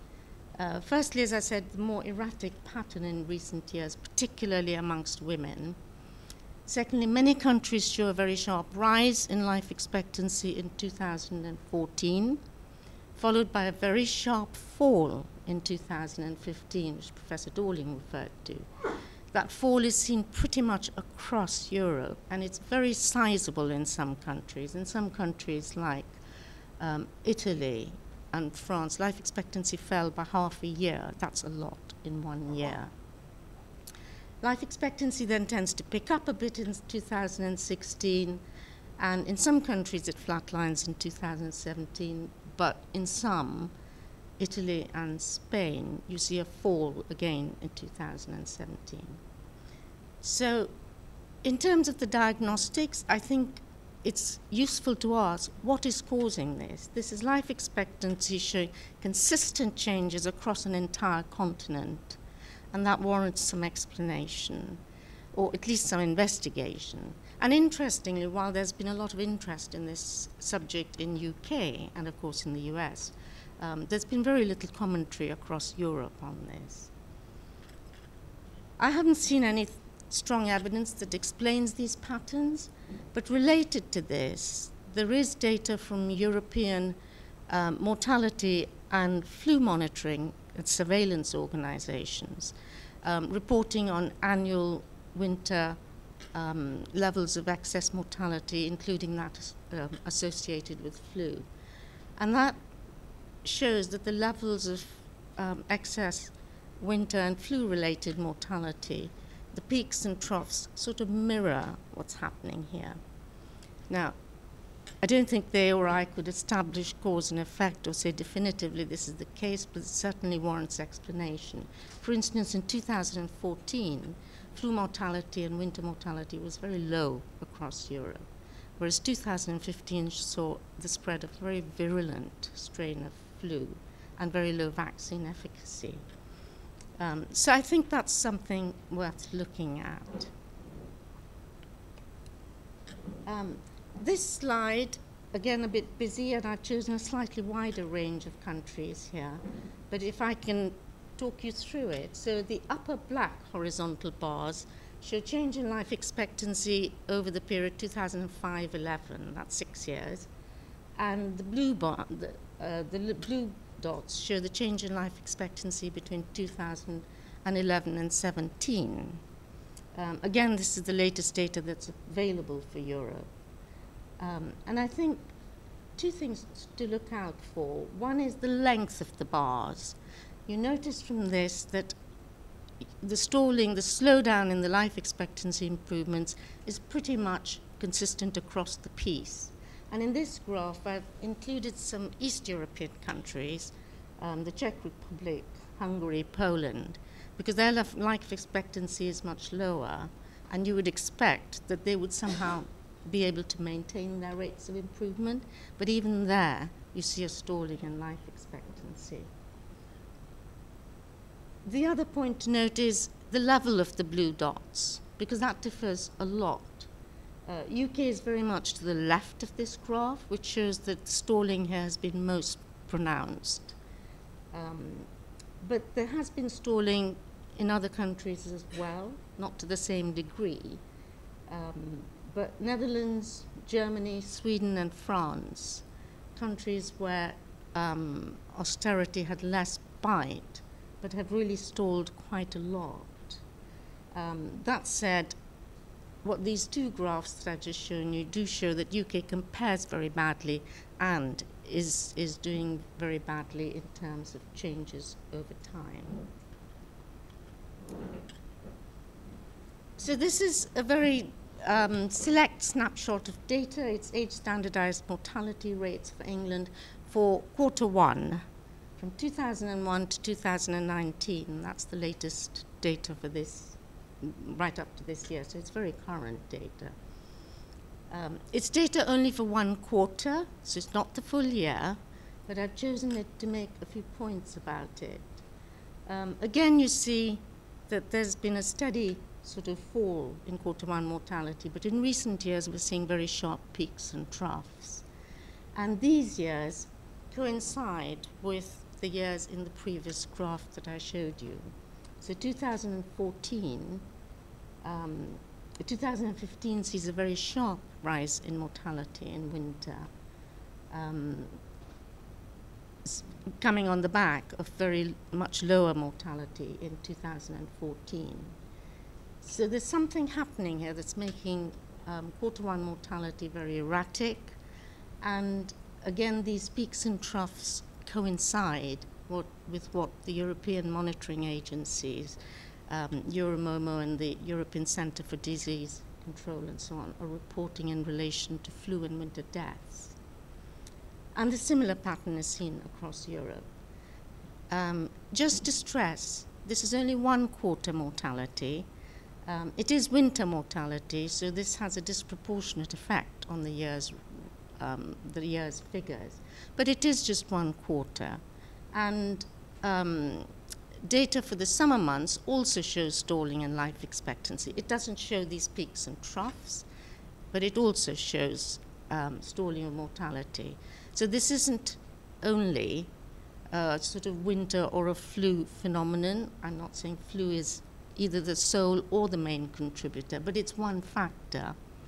And I mention it because I think it's important to unpick this complex issue of what's happening to life expectancy, because there's a lot of different drivers here.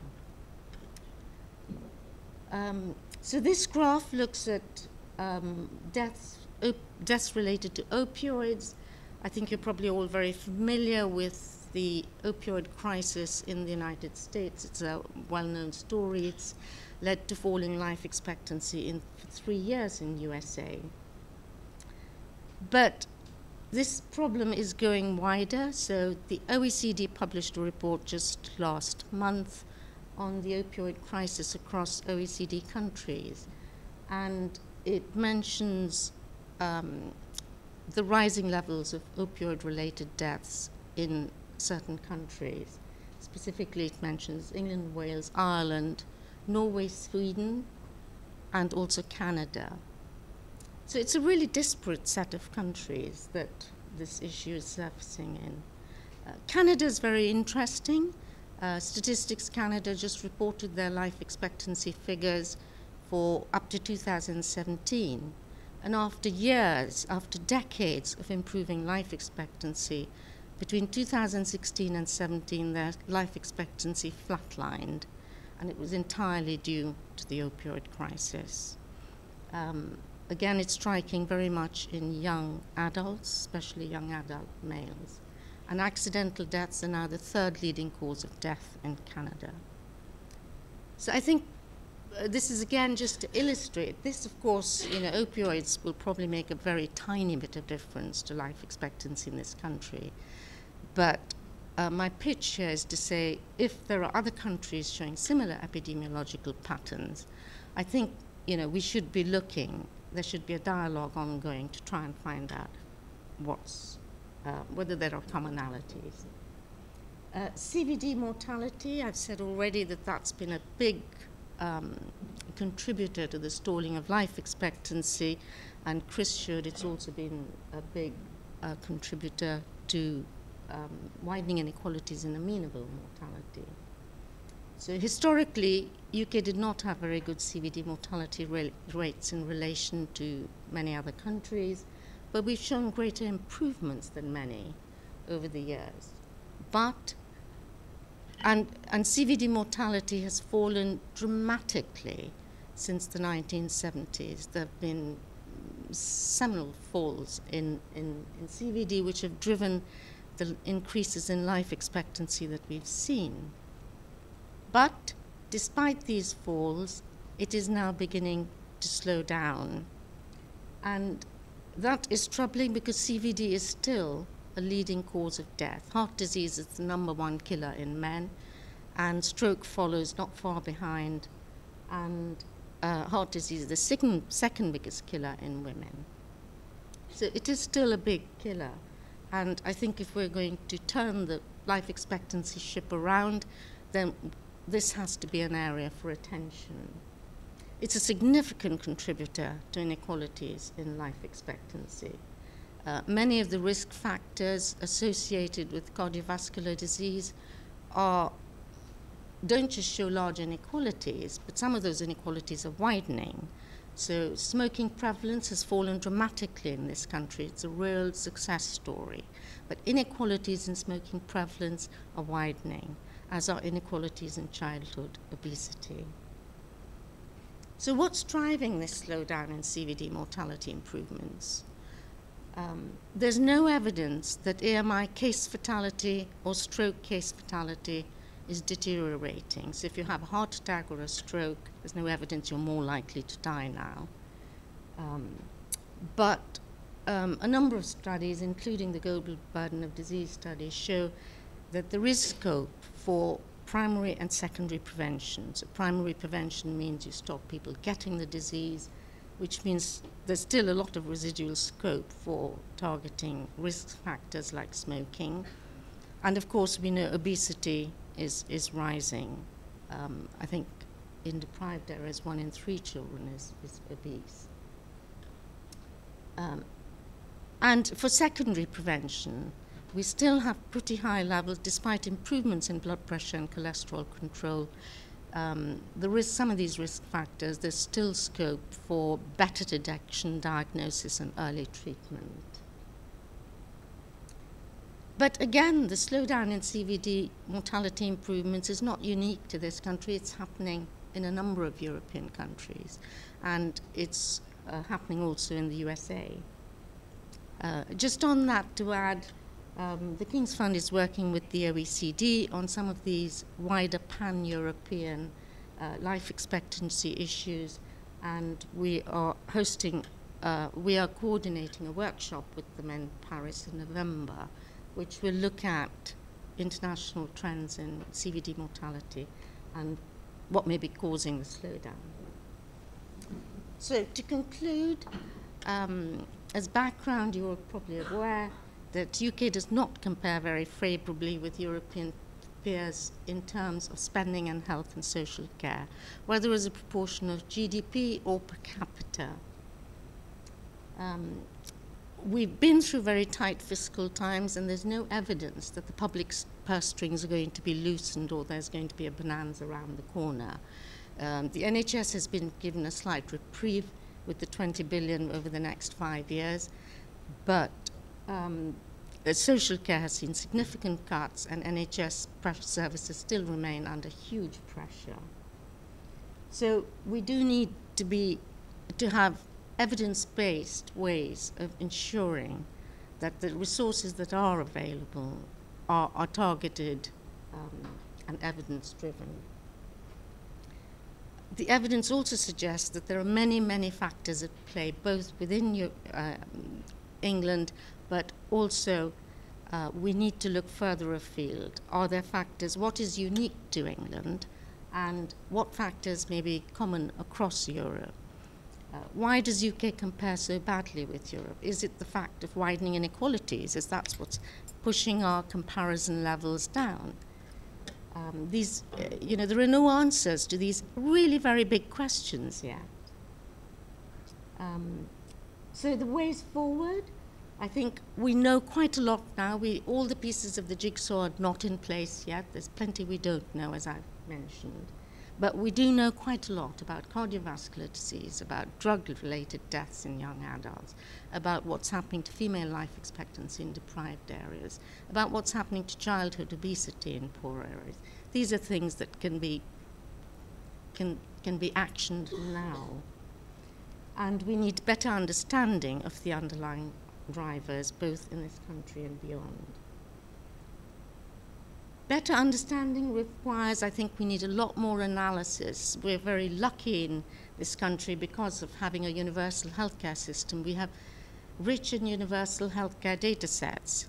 I do some work with the OECD, and it's astonishing how richer we are in terms of data than many other countries that don't have the sorts of national data sets that we have here.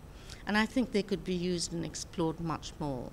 ONS and PHE have done quite a lot, but we've seen examples of research today and probably more to follow, but there's a scope to do a lot more. A lot of the analysis of mortality at the moment is based on underlying cause of death, and that becomes increasingly an ineffective way of examining what's happening. The reason is a lot of the problem lies in older ages. Many of these people who die will be multimorbid. So you need to look not just at underlying cause of death, but also secondary causes of death. And many killer conditions are not even coded as underlying cause of death. Because of this, for instance, most countries like the United States, Canada, Australia, Europe, they use proxy methods for estimating mortality from flu because it's seldom recorded on death certificates. So we have the data, we should be learning more. We have linked data sets. We have data sets that link hospital records with mortality records. So you can see what a patient was admitted for, where they were admitted from, what their comorbid conditions were, and what they died of. This all remains at the moment very much in a black box. So we need to do a lot more analysis, and I think we need to be talking internationally and collaborating internationally with European public health agencies, the European Heart Network, the European Centre for Monitoring Drugs and Drug Addictions. So I think there's a scope to do a lot more, but we certainly can be acting on what we know. Thank you very much.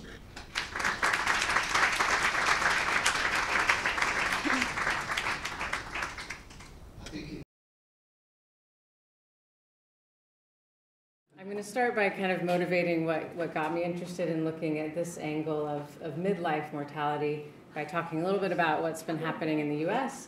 And whether we can have similarities or differences across social and political contexts that, that might help explain these trends. As has been mentioned already, the U.S. has kind of the leading edge of this stalling and falling life expectancy. So overall life expectancy has actually fallen for 3 consecutive years in the U.S. And on top of that, we have kind of this prize of being exceptional in a bad way, in that our life expectancy has diverged from other OECD countries for quite some time. And so there has been, for several years now, kind of a drive to understand what's going on in the U.S. from that standpoint. And as we're gathered here today to understand, we've recently seen the stalling in life expectancy in the UK, this flattening out. And so for me, that kind of does beg the question, and what we've seen for the other European countries, is this something that the US was kind of on the leading edge of that we might also see in the UK and different countries, or are there fundamentally different dynamics going on? And the study of rising mortality had been happening for several years in the US, but was really brought to bigger attention by a paper by Angus Deaton and Ann Case in 2015, which you might have seen. And they really focused on midlife mortality in the US to look for the starkest examples of increased mortality. And just to point out here that they're also, this red line that's diverging from everyone else is also a specific subgroup of US non-Hispanic whites. So they focus on very specific subgroups in these analyses, and that's something I'm going to revisit later that has made it a little more of a challenge to make direct comparisons to what might be going on in other countries. So I'll come back to that. And there's been several hypotheses kind of put forth about what might be responsible for the increases in mortality in the US. You've probably heard about these deaths of despair, as we've heard a little bit already.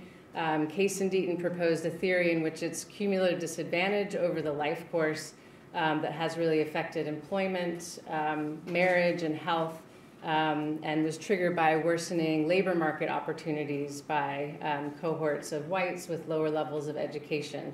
And there's been, I know, some discussion that this kind of structural changes in the economy might be going on in the UK as well. Other scholars, such as Ryan Masters, have acknowledged the strong period trend in drug-related mortality that we just heard about as well, due to changes in the prescribing of opioids. But they've raised doubts that trends in other despair-related deaths, such as suicide and alcohol-related deaths, really fit this pattern well. So they've kind of questioned that and pointed a little more towards a leveling off of improvements and possibly increases in mortality due to metabolic causes. So I was interested to see some evidence that slowing down and improvements in cardiovascular disease mortality is being seen here too. And they kind of argue that this may reflect these much longer term dynamics of the obesity epidemic, that it sort of takes decades of exposure to that to catch up with populations. And demographers have been talking about potential reversals in life expectancy due to the obesity epidemic for quite some time. So these kind of two theories were our jumping off point for thinking about, and sorry, the program said just the UK, but I have a collaborator in Canada, so I'm going to throw in some data from Canada as well. We wanted to think about, is the US really an anomaly with these deaths of despair, or is there evidence that these trends are emerging in other countries that are more similar to the US, at least in other European countries, but also do have very different social and political contexts and certainly healthcare systems. And so the overall project, like many of you here, is to try to understand the role of the social and political context for population mortality, potentially vis-a-vis more generalized trends that are happening long-term with respect to obesity and cardiovascular disease. So I really just have some descriptive things for you in the first instance. We've looked at overall all registered deaths. It's actually England and Wales. and also in Canada up to 2016. So I'll be very interested to see the more recent 2017 data that was mentioned. And then we're just starting to do a little analysis with the ONS longitudinal study to kind of look at those specific subgroups that have been the focus in the US, because UK death certificates do not have education or race ethnicity the way the US does, so it's actually hard with just the raw mortality data to make those comparisons with subgroups. And we were also interested, so I know a large focus of the stalling life expectancy here has been on deaths at older ages, and so we actually did kind of want to see if there's anything going on in midlife to make more direct comparisons to the case and Deaton analysis. So we're looking at all-cause mortality, as well as some categorizations similar to previous papers with despair deaths due to suicide, alcohol, and drug-related deaths, and then a metabolic category due to diabetes, heart disease, hypertension, or obesity. And just in light of the Cancer Research UK's new ads about how obesity is causing more cancer than smoking, I just wanted to point out this is probably an underestimate of actual deaths that might be due to obesity. And I'll get right to some of the pictures. So this is overall mortality for these three different midlife age groups, which obviously have different overall levels of mortality. But I think what you can see is definitely a leveling off of improvements in mortality, and certainly an indication, especially in England and Wales, of an uptick in mortality in the more recent years for these young age groups. In Canada, it's looking like they might be headed in the same direction, but a couple of years behind. But it definitely looks like there is a lot going on. There is something going on even in these age groups with mortality, overall mortality. And then breaking it down into these two kind of not exactly competing, but these hypotheses about metabolic versus despair deaths. Again, these are quite low levels if you're looking at the absolute levels for the youngest age group. But I think it's clear that there's been a stall in improvements in metabolic mortality. These were declining very precipitously, and we're definitely seeing a leveling off of improvements and potentially starting to see increases in metabolic mortality at middle ages. And so it was interesting to hear that's been seen in some other contexts with CVD mortality. And for Canada, again, it looks a little less obvious that there's an increase, but potentially some evidence of this leveling off for certain age groups, and we'll certainly be interested to see the most recent year there. So turning to the despair deaths, which again includes suicide, alcohol, and drug-related deaths, you can see that there is kind of a slight increase over time in England and Wales. So it's not nearly as dramatic as what we've seen in the U.S., but some indication of some increases. And again, a slight increased trend in Canada as well. But I did want to point out that the order of magnitude, and you could see this from the previous speaker as well, the order of magnitude of these deaths of despair is dramatically larger in the U.S. So you can see the scale here was getting up to sort of 45 deaths per 100,000. And for the similar age group in the U.S., you can see the increase has gone all the way up to way over 80. And that little arrow kind of shows where the UK would be about now. So even though it's very troubling that there's been a relative increase in these rates, the absolute magnitude is still much smaller than the U.S. And then kind of decomposing those deaths of despair then into drug and the components, drug-related deaths, we do see, as was alluded to previously, this increase in deaths due to drug overdoses. The opioid epidemic has indeed spilled over into Canada a bit. It's not exactly the same, but we're seeing also in England and Wales these increases in deaths due to fentanyl and heroin. Again, increasing from lower absolute levels, but still some troubling trends over time. For suicide mortality, it looks to me like there's not a definitive trend. There's a slight increase for some of these age groups, but it's not a very large uptick, and really no pattern that we see for Canada for suicides. And finally, for alcohol-related mortality, you can see that England and Wales is much higher than Canada, but I think over time it's sort of fluctuating and not a definitive trend as far as that goes. So in some ways that fits with the narrative of what's been seen in the US, that it might be really to do with the opioid epidemic, these deaths of despair, and not necessarily reflected in trends in suicide and alcohol. And then next I just wanted to dig a little deeper. So as I said, the real focus of some analysis by Case and Deaton has been whites in the US with the lowest levels of education. They're the group for which we're really seeing increases in mortality relative to other groups in the US. And as I said, that's been difficult to directly compare with the UK just from the raw mortality statistics. So you can see this real divergence where those with a college degree are kind of flat, although they are moving up a bit, and then those with the lowest levels of education are really increasing mortality. And so I thought it was interesting that George presented some interactions for morbidity that looked a little bit more like this. So as I said, we're just starting to kind of want to make a more direct comparison by using the ONS longitudinal study, again focusing on these midlife age groups, and sort of restricted to whites only to see if those patterns look comparable to what's going on in the US, because the immigrant population does have lower mortality in the UK, as you would expect.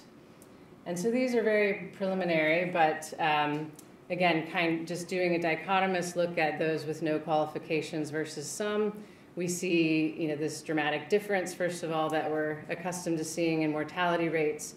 But at least when I look at this, I don't see a similar pattern to what's happening in the US, where there's a real divergence for those with the lowest level of education. They kind of look parallel or even converging for a little while, and then we're starting to see this uptick in mortality for both groups. And we also looked by occupational social class, and again, more parallel, I'd say, than diverging, but I think it'd be good to think about the different ways in which we could look at that in the UK.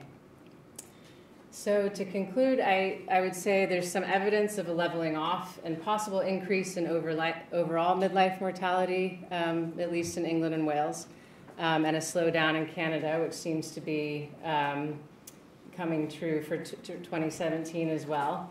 And we see some evidence of leveling off of declines and improvements due to metabolic mortality. And even though we do see an increase in despair deaths, this seems to be really concentrated in drug-related deaths in both England and Wales and Canada, but the absolute levels remain much lower than the US. And so something I would like to explore more really are these long-term trends in the obesity epidemic. Is this something that's finally coming home to roost? The US, as you can see from this figure, was at the leading edge of this. So it might be safe to assume that the US would start to see reversals in life expectancy due to the sort of decades of the obesity epidemic kind of earlier than other countries. And then the next arrow shows that England is not too far behind and Canada a little bit lower. So sort of seeing a rolling out of these stalling life expectancies, if the obesity epidemic is playing a role, might be part of what's going on, but that's a hypothesis to be explored. So, and looking at the subgroups, preliminary evidence does not suggest that restricting to whites or low education in the UK shows similar patterns of divergence as the US, but I know a lot of people have done interesting work on more area level differences that I think may tell a different story. And so, as I said, I'd be very interested to discuss with everyone sort of longer term how we can explore all of the different social and political factors across countries and how this is playing out, very importantly, for population health and mortality. So thank you very much.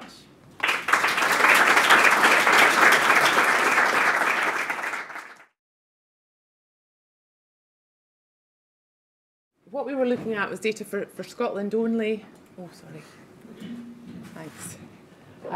So we were looking at Scottish data, and in common with many of the previous speakers, it's been clear that there's been a change in the rate at which life expectancy has been growing. And for our analysis, we chose the period at the point 2012 to 14 as the break point. This was due to some analysis that was carried out by a colleague at NHS Health Scotland, who looked at the age standardised mortality rates across a long time period, and identified that the trend began to change between 2012 and 2014. And then just to summarise the impact that's having on the Scottish life expectancy figures. So before the period 2012-14, male life expectancy was growing by 16.3 weeks a year, and then after that point it fell by 1.1 week per year. And for females, it was growing at a slower rate by 10 weeks a year, and then was growing by less than 0.1 weeks a year thereafter. So the analysis that we've done is a decomposition of the life expectancy changes before and after the 2012-14 breakpoint to determine how much of the changes in growth were accounted for by age and cause of death. I'll not read through the detail of this slide, but the main points to pick out are that we looked at 26 detailed causes of death groupings, and for some of the analysis aggregated these into 8 higher level groupings. And we presented the results because the 2 time periods we're looking at are different in length, so we presented the results in terms of average annual change to account for that. This slide just briefly covers the different causes of death that we looked at, and the main thing to note here is that we were keen to look at drug-related deaths as a category on its own, but because there are overlaps with other causes of death, such as accidents and suicides, for the purposes of our analysis, the accident and suicide data excludes any drug-related accidents or suicide. So the first chart, most of this analysis I'm focusing on males, but similar results were found for females. This chart looks at the difference between the 2 periods. So the darker purple bars show the growth in life expectancy for each age group in the early period, and the lighter bars show the growth in the later period, and the crosses identify the difference between the 2. And it's quite clear from the chart that the crosses are almost entirely in the negative part of the chart, so we have slowdown in growth across almost all age groups, but most of it occurring in the sort of 60 to 80 age group. That's where it's been having the biggest effect. But in most of those cases, life expectancy is still growing for those age groups, but at a much slower rate than it previously did. But also of interest, in the sort of middle age groups, the sort of 40 to 55-year-olds, there's still quite a big impact there, and in that case it's because life expectancy is actually falling in those groups. And then we also see a slight impact in the very oldest with a fall in life expectancy. When we looked at this by cause of death, this chart is similar to the last one, but we've ranked this by cause of death. So the ones on the left-hand side have had the biggest slowdown, and ischemic heart disease was by far had the biggest impact. But again, it's still growing. It's just not contributing as much to life expectancy growth as it did. But of key interest, the second category there is the drug-related deaths, which also had a big impact on the slowdown for Scotland. And in that case, that was going from having a very small negative impact to a much larger negative impact. And then other circulatory disease and cerebrovascular disease also having a reasonable impact, along with dementia and Alzheimer's. We then try to look at the combination between age group and cause of death, and for this we've combined the categories to try and make it a bit easier to follow. So we produce these heat maps to identify which causes of death and age groups were contributing to life expectancy. So the top of the graph is the earlier period, and the bottom of the graph is the later period. So these kind of purple colours all show where things are going well and life expectancy is increasing, and the red colours are where things are getting worse. And obviously in the top half of the graph there's quite a lot of purple, some quite dark colours, so improvements in circulatory diseases, and not so many red pinky colours, but then when you get down to the bottom half, you see a lot of the ones that were purple are much paler, so that the improvements are not quite as big as they were, and then the concerning increases in the drug-related deaths and to some extent dementia. But this chart lets us kind of identify the fact that what we've seen with the circulatory diseases has mainly been in the sort of 55 to 90 age groups, whereas the drug-related deaths are in the 35 to 54-year-old age groups. This just shows the same type of information, but looking at the difference between the two. So again, showing that most of the slowdown has happened in the circulatory diseases in the 55 to 74-year-old age groups, but also a considerable impact from drugs in the slightly younger age groups. But one slight good news out of this analysis is that there has been a slight improvement in cancers amongst females in that period of time. So in conclusion of the first part of this, the mortality rates have worsened amongst 35 to 49-year-olds and 90-plus-year-olds, mainly due to drug-related deaths in the younger group and dementia, Alzheimer's in the older group. And then mortality in those aged 55 to 84 has continued to improve, but at such a slower rate than before that it's pulling back on the life expectancy growth. And in that age group, that's mainly due to the circulatory causes, so the heart disease and stroke and so on. And as I just mentioned, there was some small positive impact on life expectancy from the cancer mortality among women.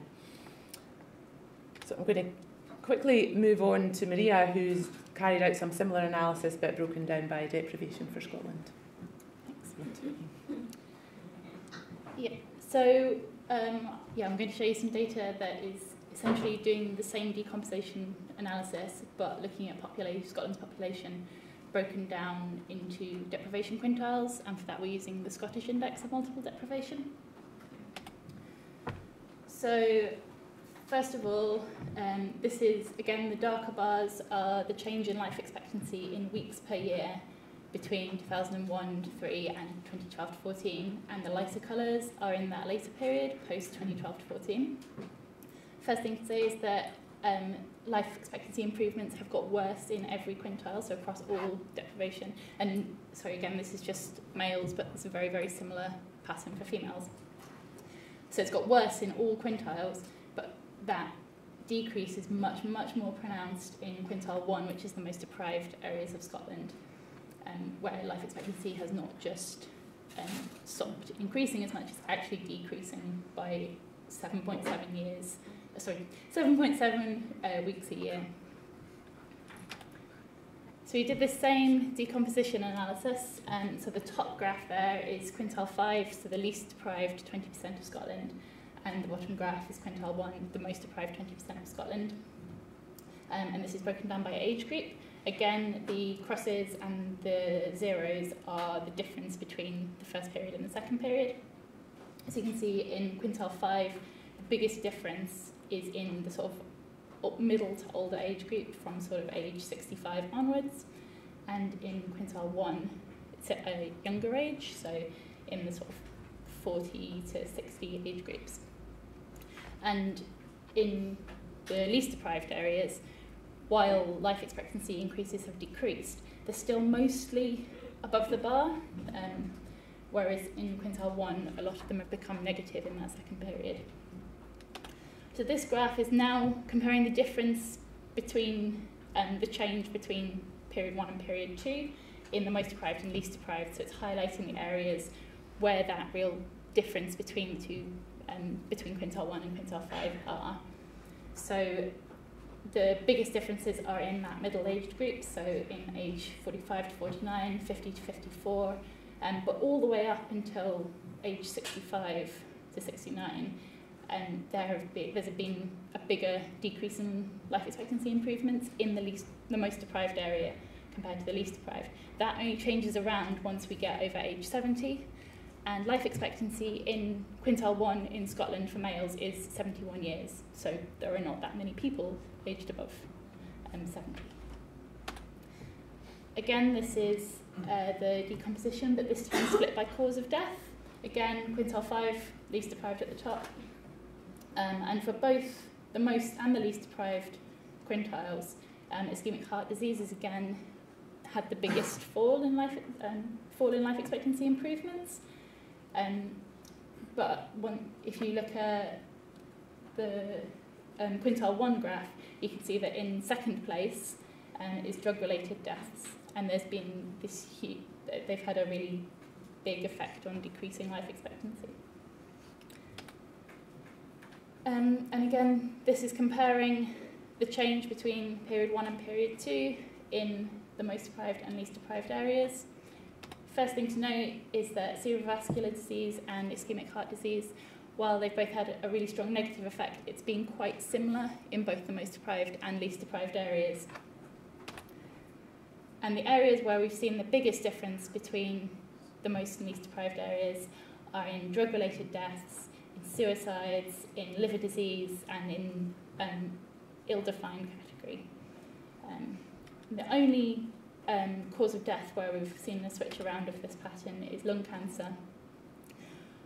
Just to be clear, there are still more people who die of lung cancer in the most deprived areas, but that is improving at a faster rate than it is in the least deprived areas. And again, this is a heat map similar to the one Julia showed before. But the top one is looking at the least deprived area, and the bottom one is looking at the most deprived area. And this is the difference between period 1 and period 2. And again, you can see hotspots in circulatory diseases. There's been big decreases there for a slightly younger age in the most deprived area than in the least deprived area. But then there are hotspots in the most deprived area for drugs, for external causes of death that just aren't showing up in the least deprived areas. So to conclude, life expectancy has stalled across Scotland as a whole, but in the least deprived areas it's still increasing, just at a slower rate than before, whereas in the most deprived areas we're actually seeing a decrease in life expectancy. And mortality is worse in younger age groups in the more deprived areas, and it's decreasing in older age groups in the less deprived areas. And when we look at causes of death, it's these drug-related deaths and suicides and alcohol-related deaths that are the real big difference between quintile 1 and quintile 5.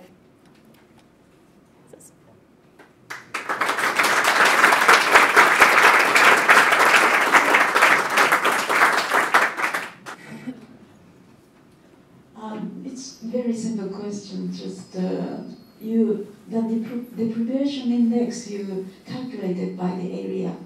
Yes. Yeah. So, and how small the area is? It's based on, I think there's about 6,000 or 7,000 areas in Scotland that it's split into, and I think they're about 750 population each area, so they're quite small. Okay, well, I'd like to thank all the speakers in this section. Thank you very much to you and to everybody else.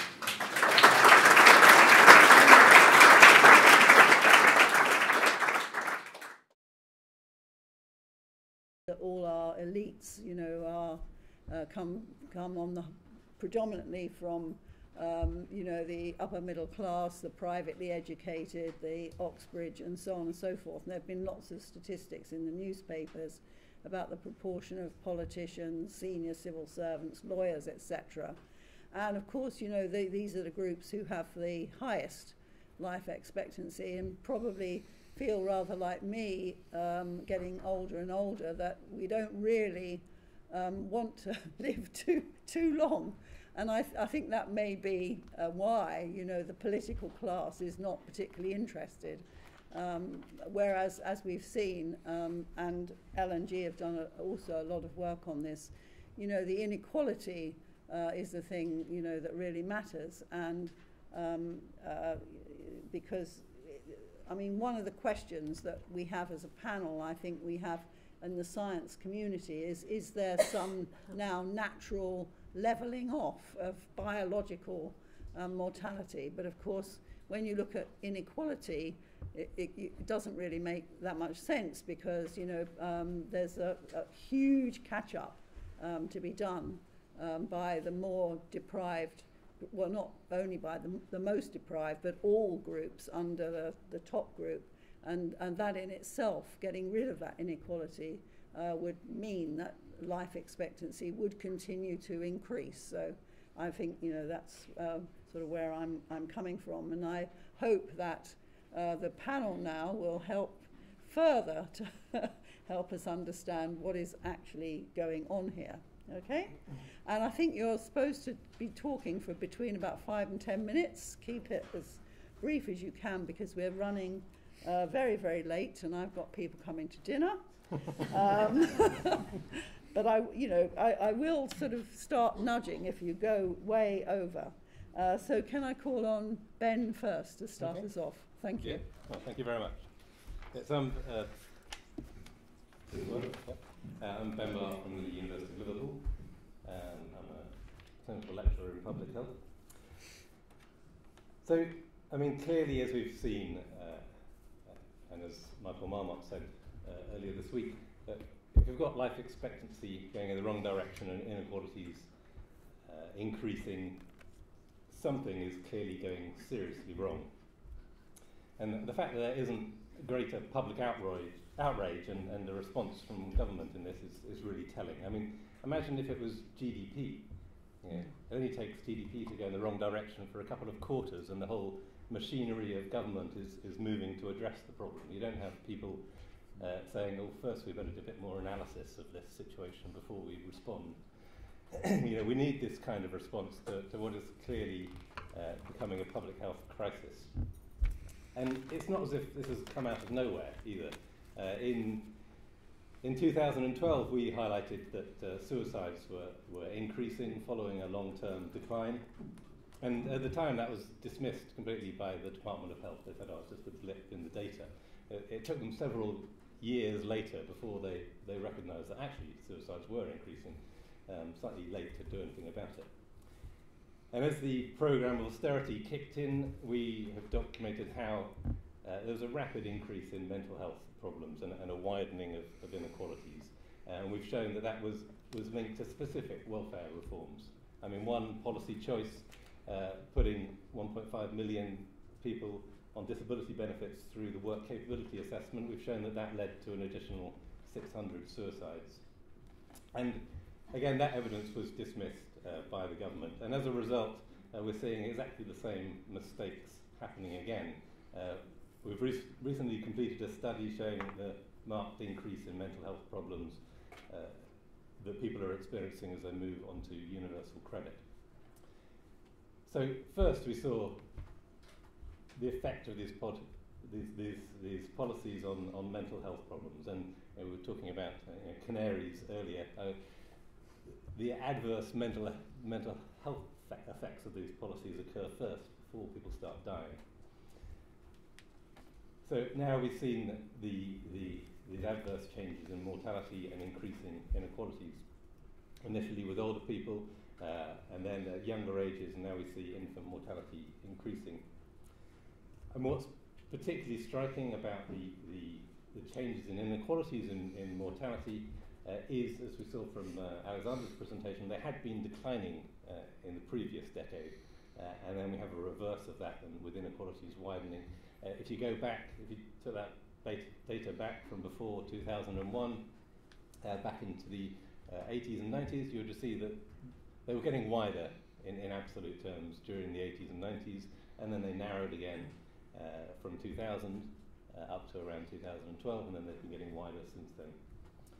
And we've shown that narrowing of the inequalities was due to or was associated with an increase in more equitable investment between places across the country. So it's not entirely surprising when you reverse that policy by cutting services most in the poorest communities that you get a reversal of those inequalities trends. So in terms of what needs to be done, there's three points I think that are important. Firstly is getting the right resources to the people and places that need them. And that's not just about the level of resources and the level of public spending, it's about how those resources are shared out between places. One of the most, or one of the few progressive aspects of UK public policy historically has been to allocate a greater share of resources for the NHS and for local government to poorer parts of the country. And that's very different from other countries. In many, potentially most other countries, local government, for example, in more wealthy areas tends to be funded better because they rely more on local taxes. In 2010, the UK was actually the only country in the OECD that actually had more doctors per head of population in the wealthiest region, in the poorest regions of the country, compared to the more affluent areas.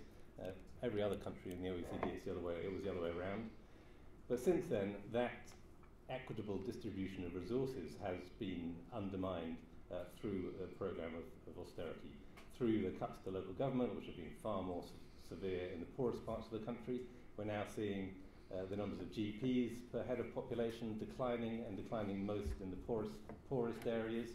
So this previous relationship between need and investment has been broken through this programme of austerity. And what's most worrying is that this new pattern is becoming locked into policy.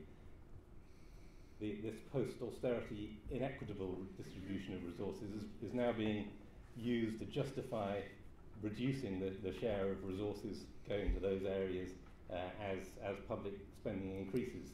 So in a recent consultation, the government proposed moving to basically per capita funding for core local authority services. So whilst previously poorer parts of the country used to get more funding per capita than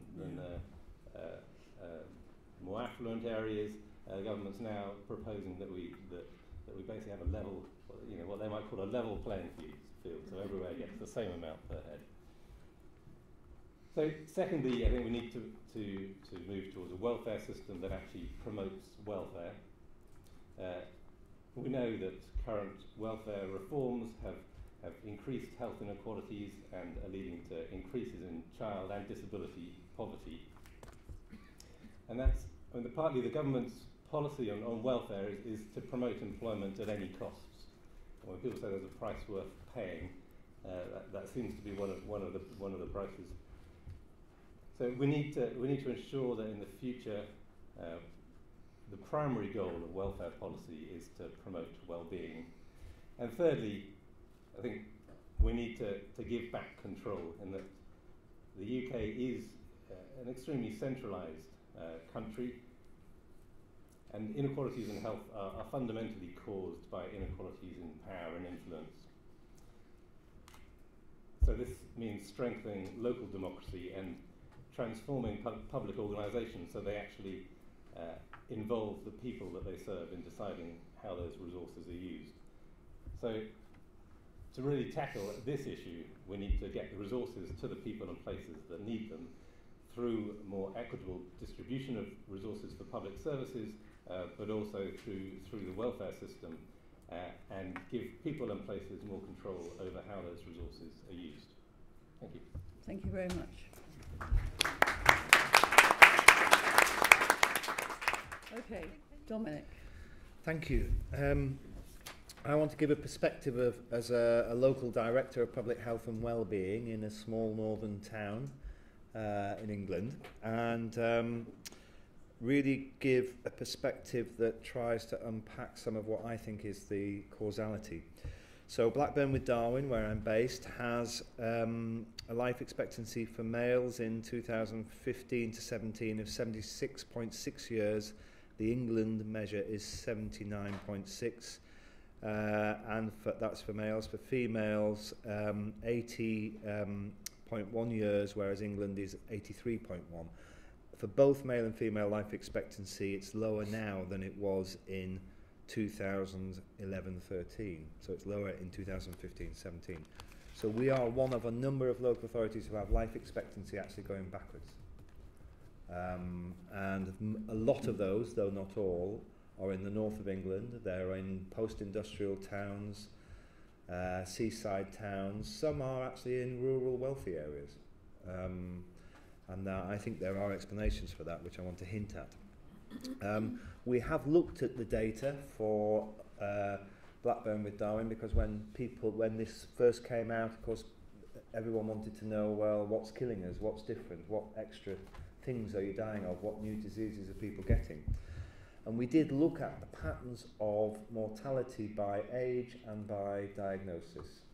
And we looked from the latest data we had then, which was 15-17, and we looked back a number of years and found that, firstly, people were not dying of anything new. Everyone was dying of the same things they always died of, by and large. There was a slight rise in drugs-related deaths.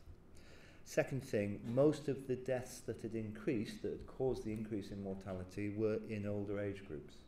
So over 65, over 75, and over 85.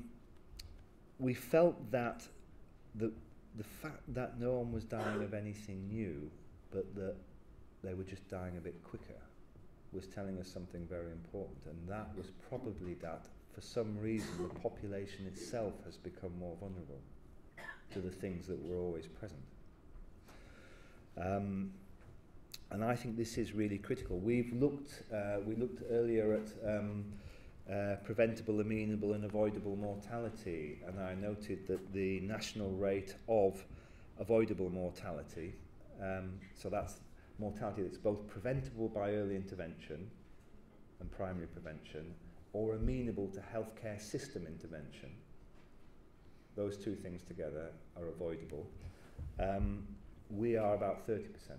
So 30% of all our mortality during 2015 to 17 was avoidable. I think this is telling us something quite important as well. Now, in terms of causes, we're all talking about causes of death, and actually once we start talking about them, we implicitly use a medical model. And actually what really the causes of death are, as described today, are actually diagnosis at death, which is not the same as the causes of death. And I would say, for instance, that whether you're likely to die if you're ill is not dependent on the level of acuity of your illness. It's dependent on what social support you have. And I think this is a critical aspect of understanding around what is causing and driving increased mortality. So we know that there are some things that the NHS is now unable simply to treat its way out of. The epidemic rise in mental ill health, type 2 diabetes, obesity, just putting more money into the NHS for treatment to stop people dying isn't going to fix those kinds of problems. We need to invest more in early intervention and prevention. And I think we have a lot to learn, therefore, from new or emergent concepts of what we count as being well or being cured or being recovered. Because often we have a model of you're either well or ill, and if you're ill, you're either cured or not. But actually, increasingly, we have a tidal wave of the population who have one or more long-term condition, who are getting into older age and becoming more frail, but are able to be kept resilient and independent, and even in one sense recover, as in recover their social function, if they have social assets that support them in their neighbourhoods and communities, outside of hospital, outside of clinical care. But one of the things the state has done, especially to poorer communities, has massively withdrawn the very assets that would have enabled communities to be resilient, independent, and to recover. You know, because many of for the cohort, for our population, over 50, 60% have one or more long-term condition. however good I get as a director of public health at prevention, early intervention, primary prevention, that cohort is already there. My role with them is to help and support them to not become ill enough that they need a hospital or clinical treatment or continuous clinical treatment or die early. But to do that, I need those assets, those community assets that drive resilience and independence. So it's very significant that ADAS, the Association of Directors of Adult Social Services, they publish every year their annual report. You can see that on their website with their budget statement. And their budget statement says, where are we spending the money? How much money have we got? Where is it spent? And this year they reported a £7 billion reduction in adult social care funding since 2010. The consequence of that reduction in spending in adult social care means a bigger proportion of their spend has to go on what is statutorily required, which is if you meet the threshold going into care. Previously, they would have spent about 15% of their budgets, ideally on prevention, early intervention. And that is the budgets that's squeezed because it's not statutorily required, by and large. And that's for things like Meals on Wheels, day centres, supported travel into places, all those things that are in effect assets, resilience assets of communities. They also comment on the fact that GPs have been reduced, and there's been, and this I think is really significant, a 45% reduction in district nurses since 2010. As well as, and this is a personal irritation, well, more than an irritation, a 10% reduction in public health spend in local government, brought about by the Conservative government in their 2015 budget statement in November 2015. So all those things together means, you know, we talked about opioid deaths, 10% of the budget for drugs and alcohol services have been withdrawn in this country since 2015. So I think I would say, both anecdotally and from the data I have, what we are seeing is really a systematic and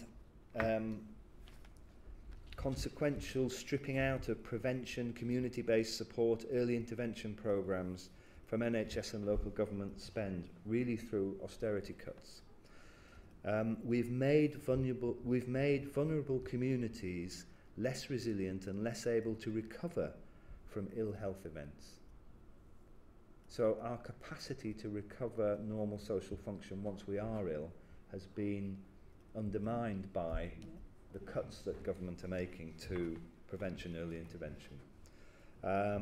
This has raised social care system costs, but also raised preventable, avoidable mortality. So I think we are effectively systematically exacerbating vulnerability. And the final point I want to make is that, Danny Dorling made some reference to it earlier, but if you Google flu season Australia now, you will see that Australia's had a massive rise, one of the biggest, most challenging flu seasons it's had for years. The thing we haven't put much focus on is the ability of the health and care system to manage surge demand, which happens at times of particularly respiratory illness in the winter. Now what happens then is you get patients in corridors, ambulances turning up late. There's a double whammy because often the hospitals and the ambulance services can have, and GP practices, can have 20% of their own staff off sick, as well as dealing with a massive increase in population level illness.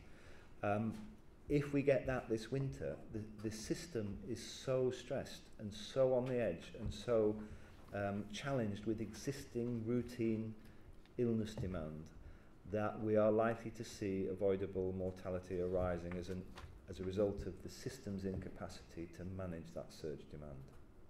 There's just not enough staff in the system, not enough scope left to cover that. So as well as this undermining of primary assets, recovery assets, resilience assets, we are going to see, if we do get a flu epidemic this year, and we are due one, we are going to also see deaths related to inability to manage surge demand in the system.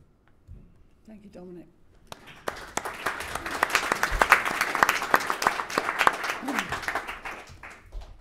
Okay, over to you, Ingrid. Thank you. Can I have the microphone? Yep. Thank you. Thank you very much. So my name is Ingrid Wolf. I'm a paediatrician and a public health doctor, and I'm a senior clinical lecturer in child health at King's College London. I'm going to tell you just a little bit about why I'm worried about children, and in the particular context of course, of the stalling life expectancy, and with the lens of what's happening in childhood health and death, and what we might, why these problems might be happening, and what we might do about it. So I've got two kind of halves of my working and mostly personal life. I'm interested in trying to understand why things are the way they are, and that's largely health systems and policy research. It's a very small area for children. And it's interesting, apropos one of the talks earlier today, because largely I think we have a lot to learn about comparing ourselves with what goes on elsewhere in the world. In other words, if Sweden could do it, Netherlands can do it, Italy can do it, why can't we do it? And how we might structure those lessons in a little bit more of a systematic way. The other half is about trying to do something about it, and this is where as a clinician and a sort of on the ground doctor, I find life rather interesting as an academic. So I'm running a large trial that is about health system strengthening for children in South London. So trying to figure out what can we actually do practically to make life better, health outcomes better, and hopefully save some lives. So let me tell you a little bit about what worries me about children in the UK. So as has already been mentioned, I shan't repeat too much, or hopefully nothing, of what's been said before. Infant mortality has now risen 3 years in a row. That is like the worst canary in a coal mine signal of problems for the health and well-being of our society. Now the fact that there aren't riots in the streets over that, I find reprehensible. It's an absolutely shocking fact and completely preventable, quite honestly, and we tolerate it. It barely makes the news now.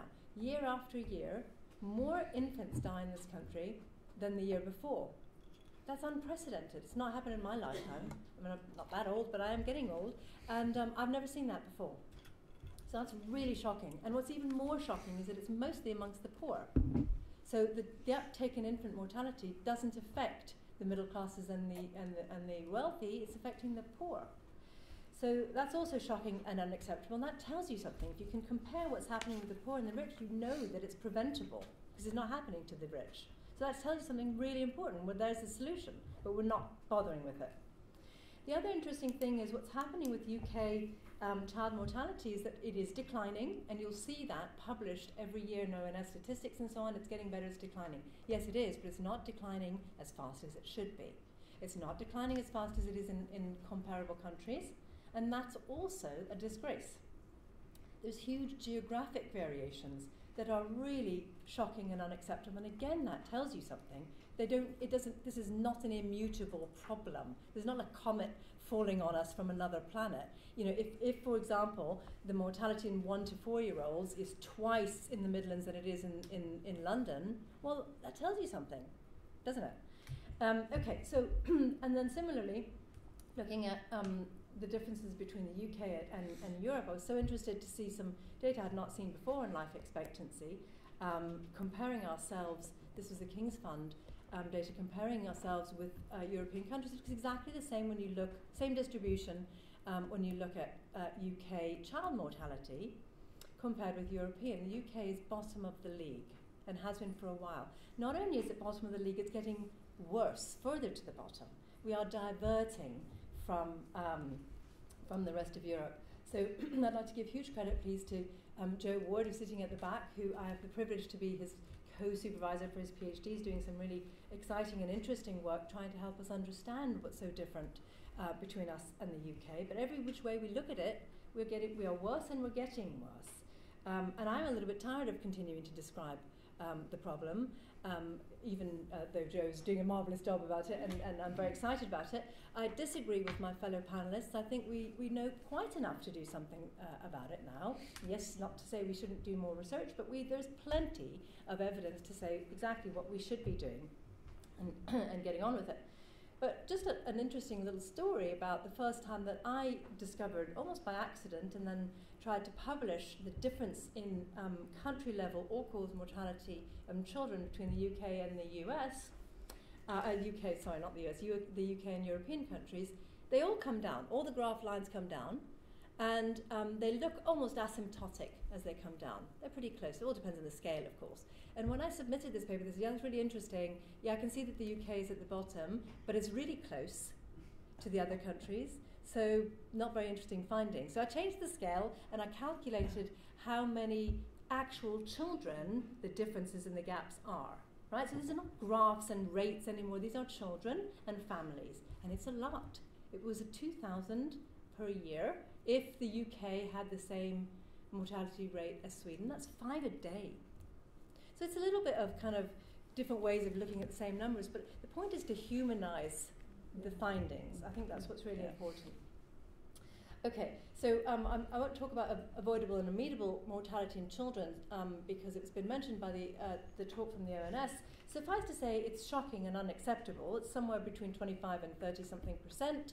Are the usual figures for children. Lots of different ways of measuring it, and they're all a bit troublesome. But again, if you take just one particular illness, like asthma, and we do a series of audits on and looking at what happens with children in asthma. By the way, children in asthma die in this country much more.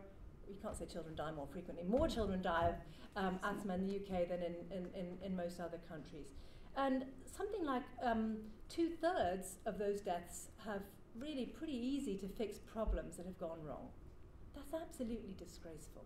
And yet we tolerate it. Okay, so health. I'm going to skip over health because my colleagues on the panel have talked quite a lot about different measures of health and the same shocking stuff that you would hear as applied to children, rises in the number of children with mental health problems and on child protection plans and so on.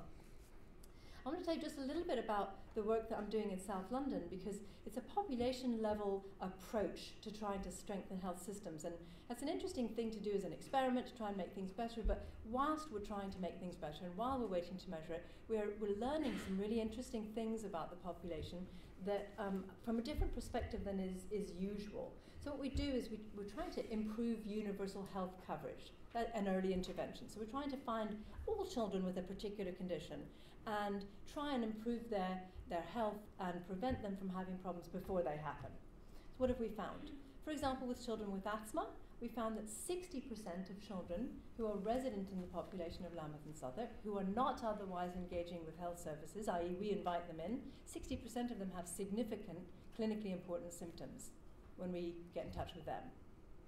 So these are children who have not presented for care. We've asked them to come in. 60% of them have got troublesome symptoms, not well controlled. This is a preventable problem, right? You can't cure asthma, but you can prevent problems from it. 25%, and then we ask them about their physical health, their mental health, and their social well-being. 25% of them have got significantly troubling mental health problems. And then we ask about social problems, and I didn't expect children and families to respond as they do, but they do. 68% of parents in South London are worried about being able to feed their children. 68 in this population, okay, in a very specific population.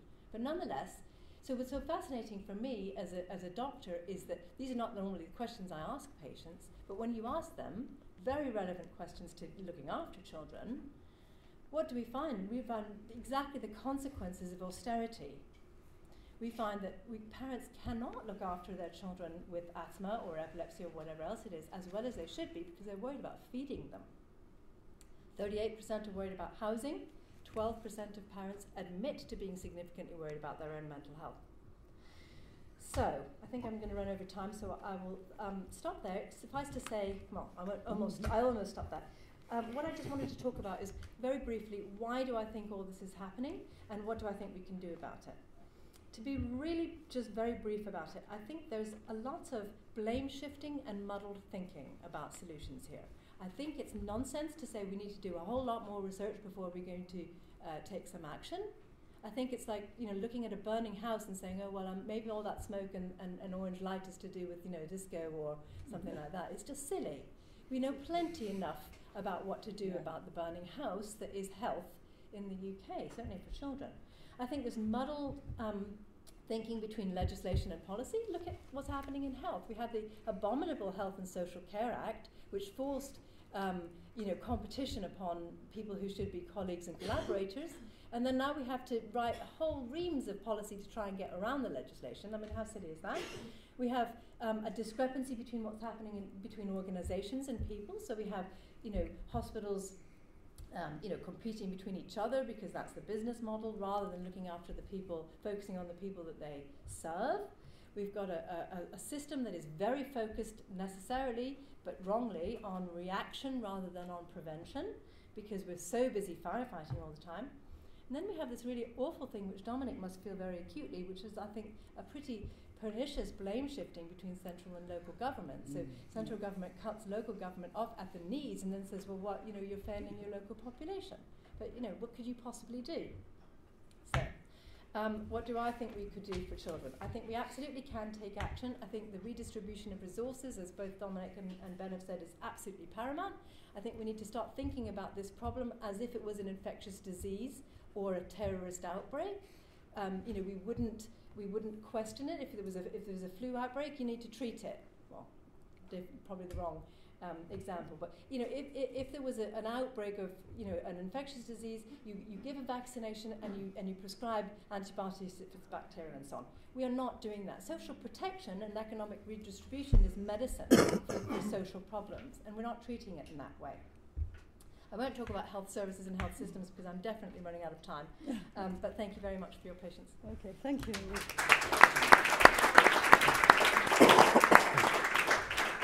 We're all doing very well on time. Vonda, now. That's a bit of a burden now, isn't it? Everyone's done really well on time. I'm Dr. Vanderpolska, and actually my academic area is witchcraft in early modern Poland. And let me tell you that life expectancy when you've been accused of being a witch was not even something to talk about. But I'm also director of the Equality Trust, set up, as many of you will know, by Kate Pickett and Richard Wilkinson. And I'm sorry I haven't been here for the whole conference, but I was at a conference this morning on fair tax, and I think you'll see the connections between fair tax and what we're talking about today.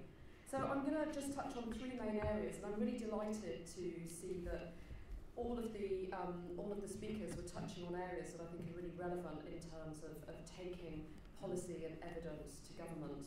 But I'm going to talk about campaigning and policy, then beyond statistics, and then really finally collaboration, which I think are areas that are really key to getting any shift on this.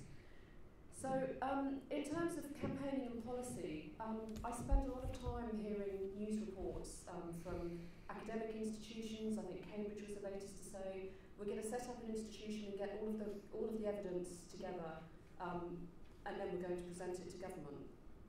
Now, if anybody in this room still believes that if you have evidence of what will work and what the problem is, and you give it to government and they act upon that, then I've probably got some bad news for you. And I think that absolutely essential missing link is the campaigning link. It's about the public awareness. We've seen inequality rise up the level of concerns that the public express. They are concerned about inequality. It's one of the top 5 concerns for the public. And so it's really essential that we're working with academics, we're working with the media, we're working with a range of people, and not just the usual suspects to talk about inequality. So at the Equality Trust, we work on a range of issues, from analysing the FTSE 100 in terms of gender pay gaps, CEO pay gaps, and gender bonus gaps. We work on mental health, we work with young people to explain structural inequalities to them so that they can go on to campaign on these issues as well. So there's a wide variety of projects that we're running, but the theme of inequality running through all of these projects just really proves to us that it's really, really essential to join those dots. It's essential to join health inequalities with violent knife crime, with low educational attainment, with issues around education and grammar schools and social mobility. All of these issues And I almost feel like saying, you know, it's a bit like when Clinton was running for president, and it's the economy stupid. I keep finding myself in rooms saying, it's inequality stupid. You know, the OECD, the IMF, the World Bank, and they're hardly bastions of, you know, socialism, are they? Are all saying that inequality is the biggest issue. Even if people don't accept the moral issue, and that's not a comment on our politicians at the moment at all, but the economic case is there. And now we've just had research from the World Bank saying that if we want to tackle poverty, it's essential that we tackle inequality. If we bring inequality down, it will tackle poverty. So we have enough evidence. We have enough evidence there. And I think one of the problems is really the elephant in the room, that there isn't the political will. There's a political will, or at least there's a show of political will to tackle poverty. Tackling inequality means not just helping people at the bottom and very nobly helping them up and giving them a step up. It means actually looking at the top, and it means some people have to give up power. And that's why we're not seeing the political will, despite the most heart-rending evidence that we've heard today of people actually dying. And there is still no political will to tackle this. Every time we go and meet politicians, we will say to them, we have to have an inequality reduction strategy across government. We can't keep working in silos of departments with programs here, programs there. You know, the latest thing, I used to work for an education union, and teachers would be in despair because every time the government would announce more money for mental health, for bullying, for a range of issues, it was for charities to go in and train teachers so that teachers could tackle it, as well as actually trying to teach, having some pastoral care. You know, they were looking at the signs of FGM, they were managing Prevent, they're now supposed to look at mental health. You know, I do wonder when teachers have the time to actually teach. So, you know, it is really essential that we work in partnership with academics, with the sector, and I'll go on to talk about problems with the sector as well. Now, this political will also extends, many of you will have seen the coverage of the visit of the UN Special Rapporteur on Extreme Poverty and Human Rights in November. We were very lucky, we gave evidence to the rapporteur, and also he met with about 25 of our young people who were telling him what it's like, the reality of growing up in West London and other areas poor in the UK, in the fifth richest economy. And last week I was in Geneva alongside him when he presented the report, and when he presented it to the UK government the following day, the UK government chose not to take the microphone. Now, there's been lots of discussion about that report. It was a hard-hitting report, and there were comments about the tone of the report, not the content, the tone of the report. But then a DWP official doing fact-finding, checking the facts of that report, did admit that everything in that report was factually incorrect. So if that isn't a demonstration of lack of political will, I don't know what is. When we go beyond the stats, and obviously, you know, this is a point that Ingrid's referred to, we need to humanise these findings. This is why we've set up a project called Everyday Inequality, because alongside the statistics, we need to hear the impact of inequality on people's lives. Whether they explicitly refer to it as inequality or whether they just refer to the issues that they're going through is a different matter, but we need to highlight the impact that this is having on people. And also to ask the question, these are socially determined problems. So who is at the bottom? And we know who's at the bottom. We have a disproportionate number of black, Asian people at the bottom as well, of women. When the EHRC said that the introduction of the universal credit will hit black and Asian women far harder, it will hit single mothers, so we know who these problems are hitting. And so sometimes I get a little bit annoyed when I hear things like mental health will hit 1 in 4 people, you know, there's a chance that you will have poor mental health. There's a disproportionate chance that you'll have poor mental health if you're poor, if you're trying to put food on the table for your children.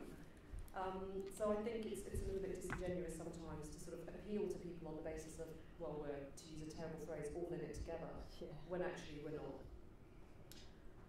We know, for example, that Gypsy, Roma and Traveller populations probably will not live to get their pensions. So there are huge issues within different communities, and these communities know this. They've lived with the reality. They don't need the statistics to tell them that they're more likely not to reach that age. And I think another risk is the debate about measurement. To give you a practical example, Jeremy Vine some time ago decided that he just heard about inequality and said, oh, this is terrible.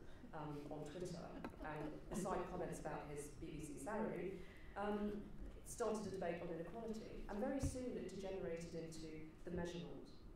And this is what you'll hear the government saying, inequality's fallen on our watch. But the other thing about that is that inequality has been so high for so long, and this comes back to the issue that Dominic was saying, that there is a lack of resilience because a high level of inequality over such a long period depletes the population and continues to. There's a cumulative effect of poverty and inequality for such a long time. I want to come on to talk about collaboration because in my own sector, the third sector, we are still very much working in silos.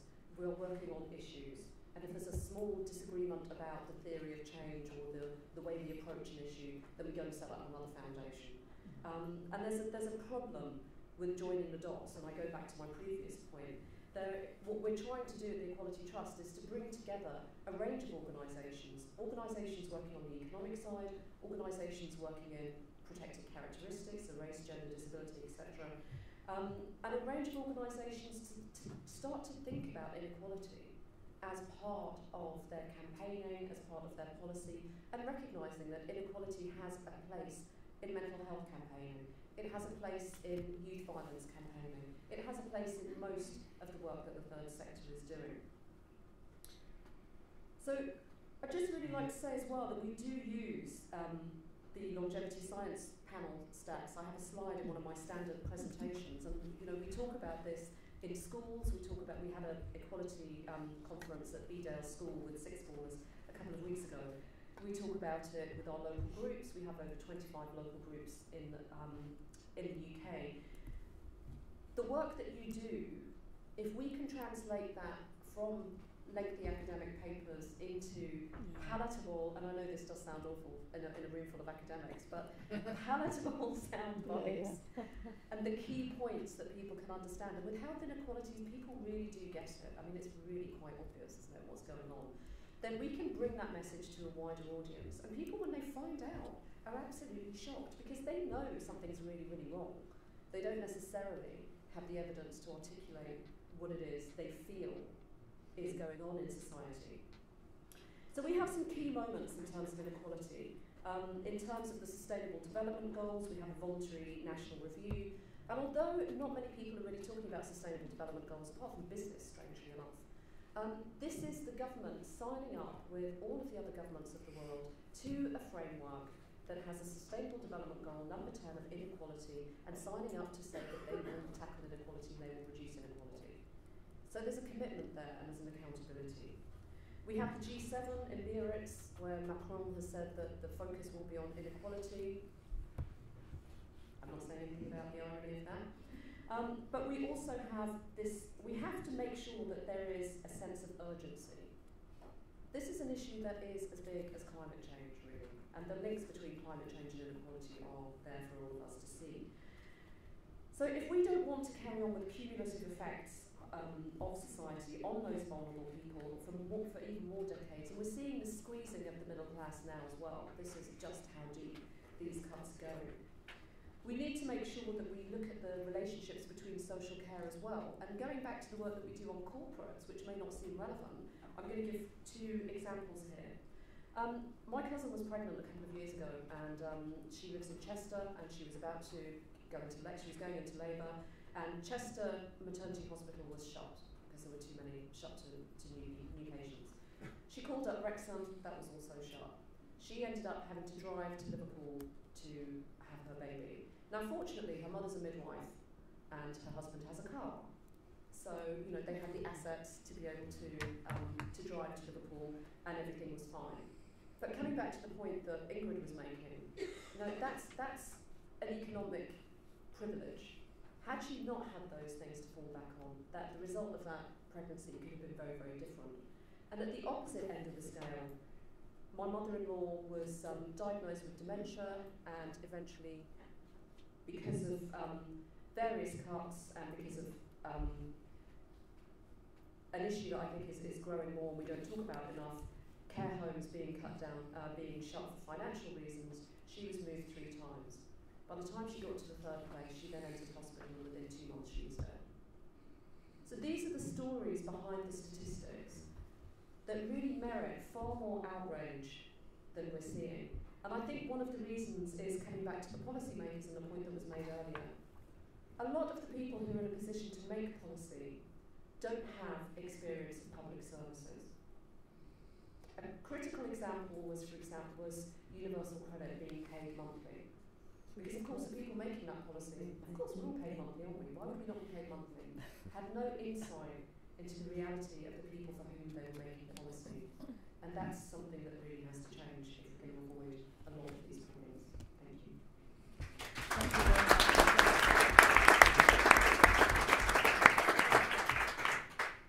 much. Okay, so we've had a very, very wide range of comments and insights here.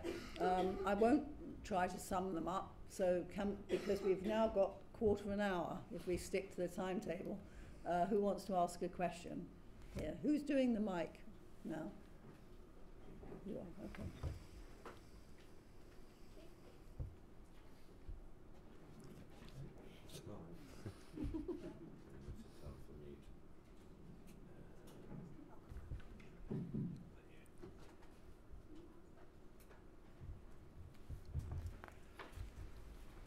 I'm a member of the public, pensioner. This is not my area of expertise by any means. It's all gloomy news. And when I think of how we reached the position of Brexit, and I'm doing it as a comparison, we accepted the will as being the will of the people, a flawed referendum, accompanied by a whole deluge of alternative facts with little credible research, and it suddenly became the will of the people, accepted by everyone. It said to me something about the indifference that exists in England to democracy, and the indifference that exists in terms of this situation that we are discussing, of inequality. And I don't get a sense of anyone saying anything or talking about any action that will change anything. And it's sort of, it's very discouraging when I think also of the children who march for the environment. And here we are, the adults who will not march. And I wonder whether direct personal action by the people here and other people is what is required, and not campaigning of the long term. Okay.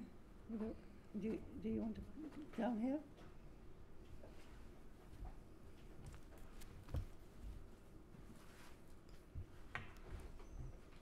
Thank you. I'm Diane Irvington. I'm an independent researcher. One of the things that one pointed out was the fact that different groups are affected differentially by austerity primarily. And it was shown by the Women's Budget Group some time ago that 87% of austerity cuts were borne by women, in particular black and minority ethnic women. And one group that we haven't mentioned, and my friend and I, Anne and myself, we're both part of one of the women's state pension group, campaigning groups, and we've been campaigning for years now to get some justice around the fact that our state pension ages rose rapidly in 2011. So most of us are having to wait an extra 6 years for our state pensions. I've worked for 43 years, for example. I've still got another 1.5 years to go till I get my state pension. And I've written a paper actually showing that, in fact, that this whole thing was a result of the financial crisis. And it's this, there's been some evidence that this has had a drastic effect on many women, particularly those from the lower socioeconomic groups who've suffered consequences for their physical and their mental health. And there has, there's definitely clear evidence about it. And yet, despite all the evidence, campaigning, writing papers, lobbying our MPs, we've had street protests, we've had all sorts of things. There's been 13 debates in Parliament. It was mentioned in Philip Alston's report on poverty.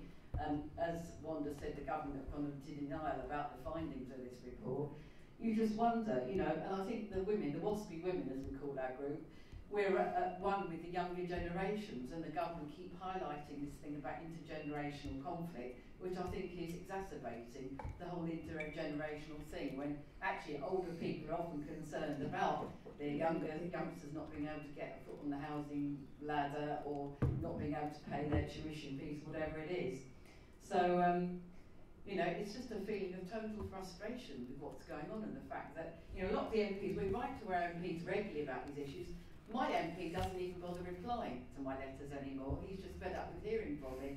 So you think, what can possibly happen now with inequalities getting worse and worse and worse? So if anybody wants a copy of my paper, it's in Women's Studies International Forum. I've got some copies here if anybody wants one. So Thank you very much. Thanks for your time. Okay, got one over there. Direct action, yes. Hello, I get the impression from all the questions as well as the speakers that austerity comes out as the sort of main underlying explanation for this flattening. But I was intrigued by Mike Murphy saying that we should separate out the two issues of what's happening in the UK in terms of before 2010 and after 2010 in terms of life expectancy, and comparing the UK with the other European countries. So I just want a comment from him. Is it a coincidence that it's happening, you know, the timing of it is very similar across all these countries? Yeah. Is there an underlying sort of developed country phenomenon that we are not actually capturing? I agree that inequality is the most important issue, especially in the UK, and austerity plays into that very strongly. But I just wondered whether there are any similarities with other countries. So Greece, for instance, has had huge austerity cuts. But going back to what Danny says, that we are responsible, we don't look after our old, the middle class not looking after our old. In Greece, because there wasn't a state pension system, there isn't a safety net, people do look after their old. So, I mean, I just want your comment on that. Okay, Mike, would you like to answer that? Yes. I mean, it's true. Austerity is very different in Europe. Sorry, let's do it. And that is a major issue. I looked at, I think, 15 sort of Western European countries, which are rather more homogeneous than quite a lot of other studies. And in 14 out of those, there was a reduction in the rate of improvement in mortality in, you know, Denmark was the only outlier, and there's good reasons why Denmark is an outlier. But most cases was less severe than in the UK. But interestingly, most of them actually occurred before. They were around 2005 rather than 2011 in the UK. So it is a generalised phenomenon, and therefore you're going to look for more generalised. And I think I gave statins as an example, and that is a sort of that would, you know, be in all countries, you know, around the same time. Another example would be smoking. I mean, there are different patterns, but nevertheless, some reductions in smoking. That's without the same effect as statins in terms of, you know, fewer people smoke, fewer deaths. Those deaths are must occur at a later stage.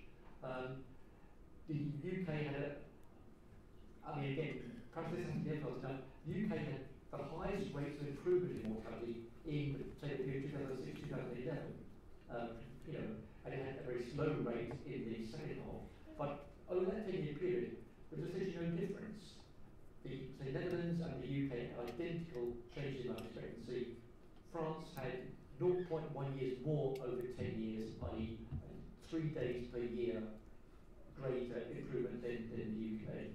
So these are better. So most of this, what we need to explain is not the pre and post 2011 in the UK, but the difference between the UK and Europe. That's a very different question and a much smaller thing to be explained. And as you quite rightly say, you did not end with the bigger question of what is responsible for these much more generalised patterns across. They're not across all Europe. Scandinavia is rather different. Eastern Europe, I think the whole range of issues. There's other factors that there's no point in trying to compare them. but this sort of Western European band along the Atlantic, are separated on mortality, hugely different. For example, responses to austerity, and it's also worth pointing out that the UK also had very rapid rises in health spending under the Blair-Brown government, 6% a year real terms increases in that. Under the Cameron-Clegg coalition, that went down to 1.1% a year, and under Cameron and May governments, it's been 3% a year. So that's another factor. Same sort of argument. You put a lot of money into health service, you preserve lives, those deaths will occur at a later stage as well, and those sort of things may account for the greater differentiation between the UK and Western Europe. But in the end, there's not really a huge difference between the beginning and the end. You're shifting it within that period. Sorry, just to follow up on that. So, because you don't believe the life expectancy as capturing that delay in mortality, so if you look at the curves of death, the distribution of death, every year for the UK, you see the curve shifting to the right, year on year. And suddenly from about 2010-11, it's just stopped shifting. The curve is static. So it is a real phenomenon, whether it's shifted to, because of saving lives. I'm still perplexed by it. Why has that distribution of deaths, I'm not talking about life expectancy, that average, but the distribution has just stopped shifting to the right as it has done for decades before then. Life is very quite small. What I think people sometimes overreach this one is these are very, very small numbers of, 1% a year is sort of change you're getting. It's actually quite difficult to sort of just pick these things out of chance. The district there is still improvement. You will get the same distribution. You are pushing those deaths. The difference that occurs is that what you're seeing is some of those deaths which would have occurred earlier are now occurring, at a later stage. But there's still big deaths. You are improving mortality, but you won't get a huge change in the distribution, because distribution deaths by definition. Can we? This is all getting very technical. Can we get some more questions about what we're going to do about it? Yes, that lady back there. You've had some questions already. In the middle, yeah. Thank you. Hello, I'm Aileen of the Centre for Aging Better. The life expectancy stalling that we're seeing is happening even in the highest socioeconomic groups. I think the data shows that. It is, well. In view of the theories about austerity, how would you account for that? Would be the first question. And the second is, if it is the case that there is an increased mortality in the highest socioeconomic groups, is that consistent with George's finding of a compression of morbidity in people with university degrees? How do those two things sit together? Okay. Dominic, do you want to try and answer that? Yep. Thank you. Where's the thing? Yeah, it's the mic. Yeah. A very good example is look at the Cumbrian villages. In the 1980s, anybody who was wealthy moved out to Cumbria, and you moved into a village, and you didn't go shopping in your local shop. You went to the local, Windermere or somewhere where there was a nice booths, which is the sort of Waitrose equivalent. And you didn't use the local bus service, you didn't use the local shop, because all these wealthy people had moved into Cumbria, Cumbrian villages. Younger people with kids moved out, they couldn't afford them. Moved that on 30 years, and the wealthy Cumbrian villages, a lot of them, have no post office, no bus service, no primary schools. Adult social care workers can't afford to live there. They become vulnerable and isolated when they lose mobility because they can't drive their cars anymore. Now, that is, and that vulnerability and isolation is what's generating the loss of resilience and recovery capacity. Now, that's probably an extreme case, the Cumbrian villages, but versions of that are going on all over suburbia and all over wealthy areas that have high capital wealth but low revenue income, you know, where there aren't many young people or families able to afford a living wage and to live in those places. I think that's what's going on in many wealthy places where we're seeing life expectancy going backwards. Yeah, thank you very much. I would have said something similar. I think, you know, the fact is it's not just the bottom, you know, that's suffering. You know, it's that everyone all the way up, and these cuts to public services, because we are so dependent on them. I mean, we have a national health service, an education system, a social security. They impact on everybody to an extent. Yeah. Here, can you pass the mic along?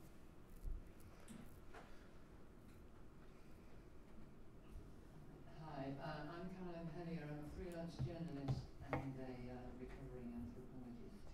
I just wanted to raise two points, and that is, number one, can we not stereotype family carers, both in the southern European countries and in Britain? There are 7 million family carers in this country, and countries like Spain have political and economic reasons for having granny in the house, and are indeed racing ahead with care homes for exactly the same reason that Britain is. And number two, everything you've just said about Cumbria. I live in Devon, and I've just spent the last 5 years trashing my career caring for a dementia parent. We have exactly the same problems. We have the highest number of elderly people per square foot or metre or whatever of any county in British Isles. So I'm really, really, really interested in the politics of this, and just purely from personal experience, I have to say, in Devon, everything that is being reported here, from the inequalities to the more well-off people also suffering, is exactly the same. So thank you. Thank you very much. Can we have one more? Yeah? Can I have the lady behind you? Sorry, because you have had several goes today. Veena, it's for Veena. Yeah. Thank you. Thank you for your very interesting comments. One quick clarification. I do apologise if I misled people into thinking I'm calling for lots more research.